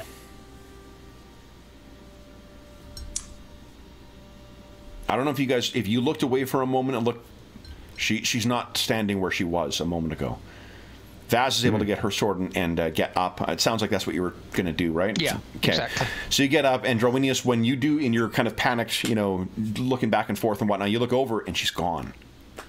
The smell of flowers is fading as well. I start moving in that direction where I had seen her, just to see if maybe she just went a little bit farther, and I can't. It's pretty dark. Human, I can't There's see a lot very of far. shit to stumble over. Do you want to create a light? I would like to. Yes, I do. I'd like to cast a light cantrip. Okay, so you speak, and then unfortunately, both Remy and Trog are going to sleep through all of this. When you cast that spell, that is when Shara wakes up as well. And Drowinius goes stumbling off in that direction. Brommel or Vaz, are you guys doing anything? Well, I'll get up to the edge of the camp, so with my night vision, I can see him blundering around in the dark. So yeah. I'll keep an eye on what he's up to. Okay, so Drowinius is stumbling forward, his light over his head. Shara, you've just woken up and you're looking around. Vaz has her sheathed sword in her hand. She's standing on the edge of the camp. What is Brommel doing at this point? Brommel's going to wake Remy and Trog. It does take like one or two. Get up! No, come get up! They're full-on teenage boys sleeping right now. So yeah, I'll be speaking of. What? A bit of cold water and the fire goblin should wake him up. The wizard Worst has face to wandered wake up off. to. and then Shara, what are you doing? Shara sees Vaz with sword in hand, and even if it's sheathed, she'll do the same. She'll grab her rapier in its sheath and kind of get up to her feet and quickly weave her way through the sleeping bodies. Okay. And Drowinius, as you race over there, I'm acting it like miming it as if it's on the staff. Is that where the light is, or is it on your hand? Yeah, or is it exactly. On... Yeah, okay. No, it's on the staff, so I can like this. And, you can just Gandalf it up, I believe. I'm Gandalfing it. Yes. Yeah. What's this say on the side of the staff here? Supplied by Istari Suppliers. Got it. Okay.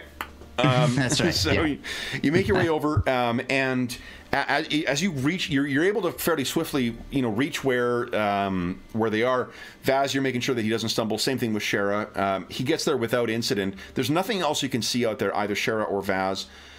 But when you reach the point, Drowinius, you're there, and you can, you're certain this is where she was standing next to, and all you see on the ground are more fallen petals, and the scent is almost gone from these. And you pick them up, and you realize in the light of your staff that even though it is magical, I picture it being that kind of lifeless, flat light that doesn't have the richness that like a torch or a campfire might give.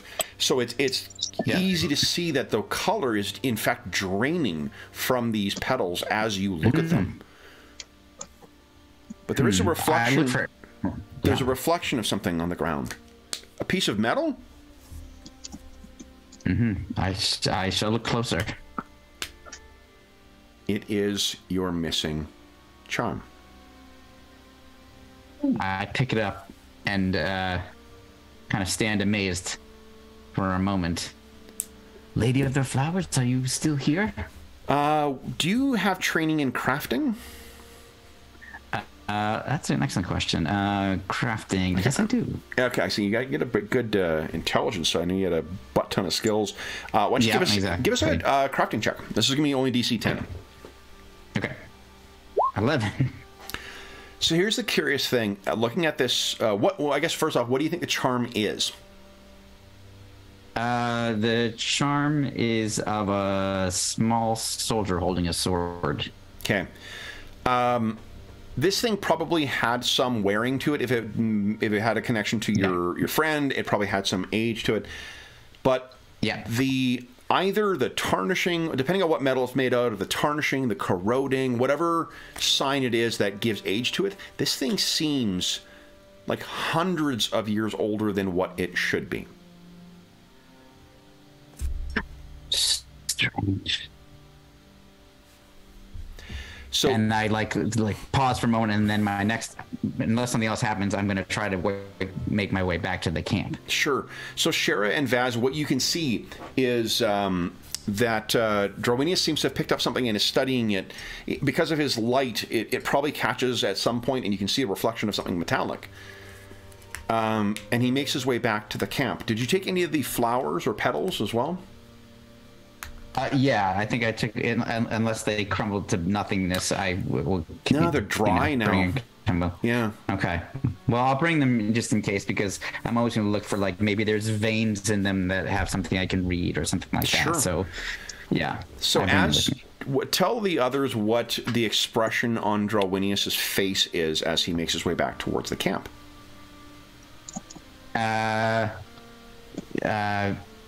Sort of in a state of confusion and the desperate need to make sense out of whatever he's just experienced, and while holding this thing and like almost not even watching where he's going completely, and stumbling a bit because he's got his eyes on this little reflective item that you're not quite sure what it is, because you've never really seen this bracelet. Would I be right in saying that this is the most composed that they have seen Drowinius since they met him? Yeah, he's when he gets when there's confusion, he kind of goes quiet, and he kind of gets centered in a way, because all his resources are being used at the same time to figure out the question. Mystery. All of you would be awake at this point. All of you would be up, and you would see that Drowinius coming back with this lit staff and focused on this thing. A degree of focus that you have not seen from this old wizard as of yet. What do you guys say or do as he comes back into camp? Hermes confused and asked if did the old guy have a nightmare and he fell asleep on watch? What happened? I just started saying, "This means something. This means." I just saw Close Encounters at the theater last week. But I just keep repeating it as you guys talk. What's up? Why are we awake? It's probably a dream. What did you see, Brommel? Because it was gone when I got up. I don't know. Yeah. These guys apparently something went through the camp. I saw it. We smelled it as well. The smell of the fairy flowers. Fairy flowers. If you look down, there is a fair amount of petals. Now faded with from the color faded from them. They seem aged more than the fresh off the flower look they had initially. And Remy gets to look like almost identical to Darwinius on his face as he like kneels down and tries to examine the flowers. I mean, he knows nothing about them, but hearing the word fairy gets his attention. So at this point, I'm not even going to let you make a roll just because there's not really much to get drawn from. You don't have a scent to come from this. Not trying for a roll. No. I was telling you why you're not going to be making one, just because I think there's just not whatever magic that animated these things. It is gone. He learned to speak the Sylvan language when he was younger, so it's like a missed opportunity. He's like, we could have spoken to it. So. And I'm going to quickly, as they're conversing with each other, then I kind of snap out of it after maybe Remy said something about Sylvan language. Yes, she spoke in a language I did not know. It must have been of the Fey folk, the Sylvan language. But here's what is strange.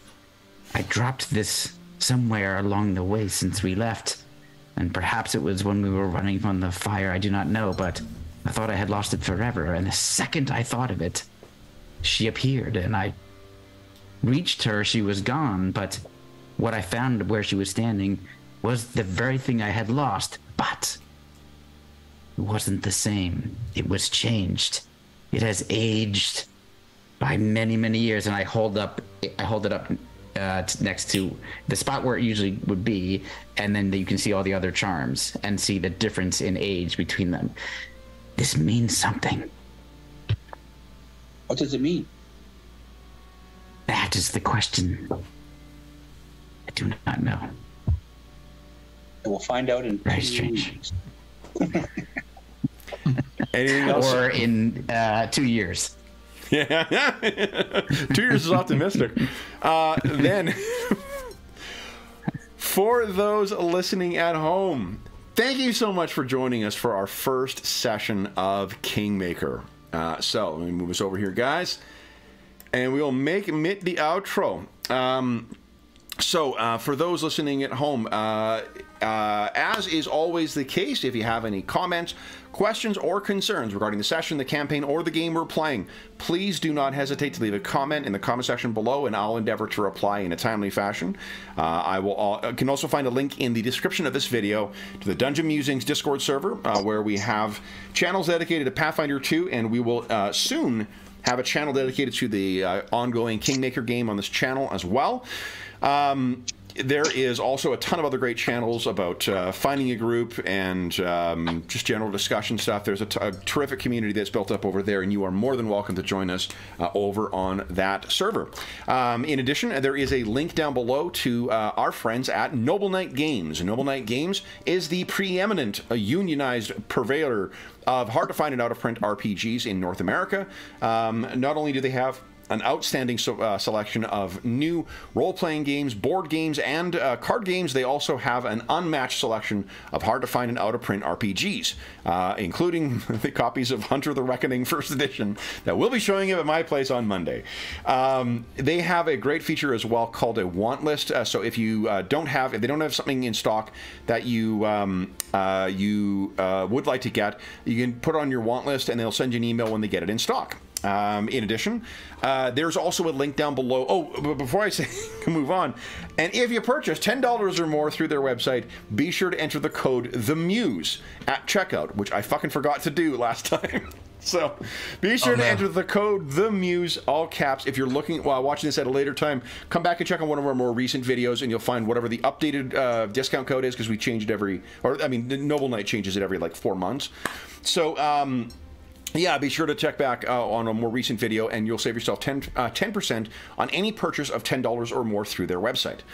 In addition, there's also a link down below to something called Heroes Save Villages. That is the charity fundraising campaign that we run on the channel. It benefits the SOS Children's Villages International Charity, a really amazing organization active in over 130 countries, benefiting over 80,000 orphaned and abandoned children, including ongoing relief efforts at the time of recording in Ukraine and the surrounding countries. All donations that go through that link go directly to SOS Children's Villages International. None of it goes to the channel or any other middleman, just goes to help out the kids who benefit from their services. As a small way of saying thank you, let's see here, the next charity raffle we will be having for 2023 will be at the end of June. And we will have giving away a bunch of great gaming prizes and stuff like that. And every $25 Canadian that you donate through that link will give you one chance to win a grand prize or one of the other great prizes in that raffle. I'll still have to announce what those prizes are in the future. I know one of them is going to be a copy of the fantastic Blackbirds RPG, because I have an extra copy that I accidentally purchased, and we'll kick that in as a prize. There is also I will say the other thing is we will be kicking off Blackbirds, which we spent our holidays playing, a fucking amazing dark fantasy RPG. There's also a link, oh sorry, not a link, we also will be having, we're doing something new for our charity sessions this year. We have 6 charity sessions planned, and all of them will be linked into a year-long charity campaign. We will be opening voting for that quite soon, and then we'll be having donors who have donated, I think it's $25 is the threshold, $25 or more. You get to vote on some of the components of that adventure. And then these will also be, you'll be voting on what changes between all of them for the ongoing games. And we've narrowed it down to about 2 games right now that I need to sort out this weekend, but there's some they're pretty exciting. It's self-congratulatory. I wrote them, so it's kind of, I'm very excited for them. We'll see how the proof comes out in the pudding, but they seem pretty fucking cool, and I think there's lots of fun opportunities for donors to be able to help shape what those stories are going to be over the next year. So not only do you get a chance to win some cool gaming stuff, you also get to help shape what we're playing on the channel, and you get a chance to win some cool gaming stuff, including the amazing chainmail dice bags that Dave made, loved by cats everywhere. And the let's see here, the last thing I will say, look at those things, those are amazing. I got mine in my drawer here. I clark myself in my shins if I try and open it. The last thing I will say is an enormous thank you to our stalwart Kingmakers. So John, James, Jamie, George, get over here, Jeff. It's like a Dr. Seuss game or book. Yeah, exactly. And Dave. Thank you so much for playing today, guys. Am I glad I've been very, very excited to get this campaign up and running. The characters are all fucking great. This was a terrifically fun session. I can't wait for the next one. So thank you so much, guys, especially to James, who is joining us at ridiculous o'clock in the Netherlands. Yeah, so thank you. Changing my name, adding a J. And you, Nice. Dave. So then, for those listening at home, thank you so much for joining us for our first session. We'll be back in 2 weeks' time in the Stolen Lands, and we'll see what other mysteries our heroes can they actually make it to. I've already forgotten the name of the place. Nevatka's Crossing, whatever it is. I'll find out 2 weeks to bone up on it. And until we see you again, we hope that we gave you a few hours to take your mind off of the troubles of our world and find the troubles that our heroes are finding in the Rostland wilderness. And until we see you again, stay safe, stay healthy, and happy gaming. See ya. Yep.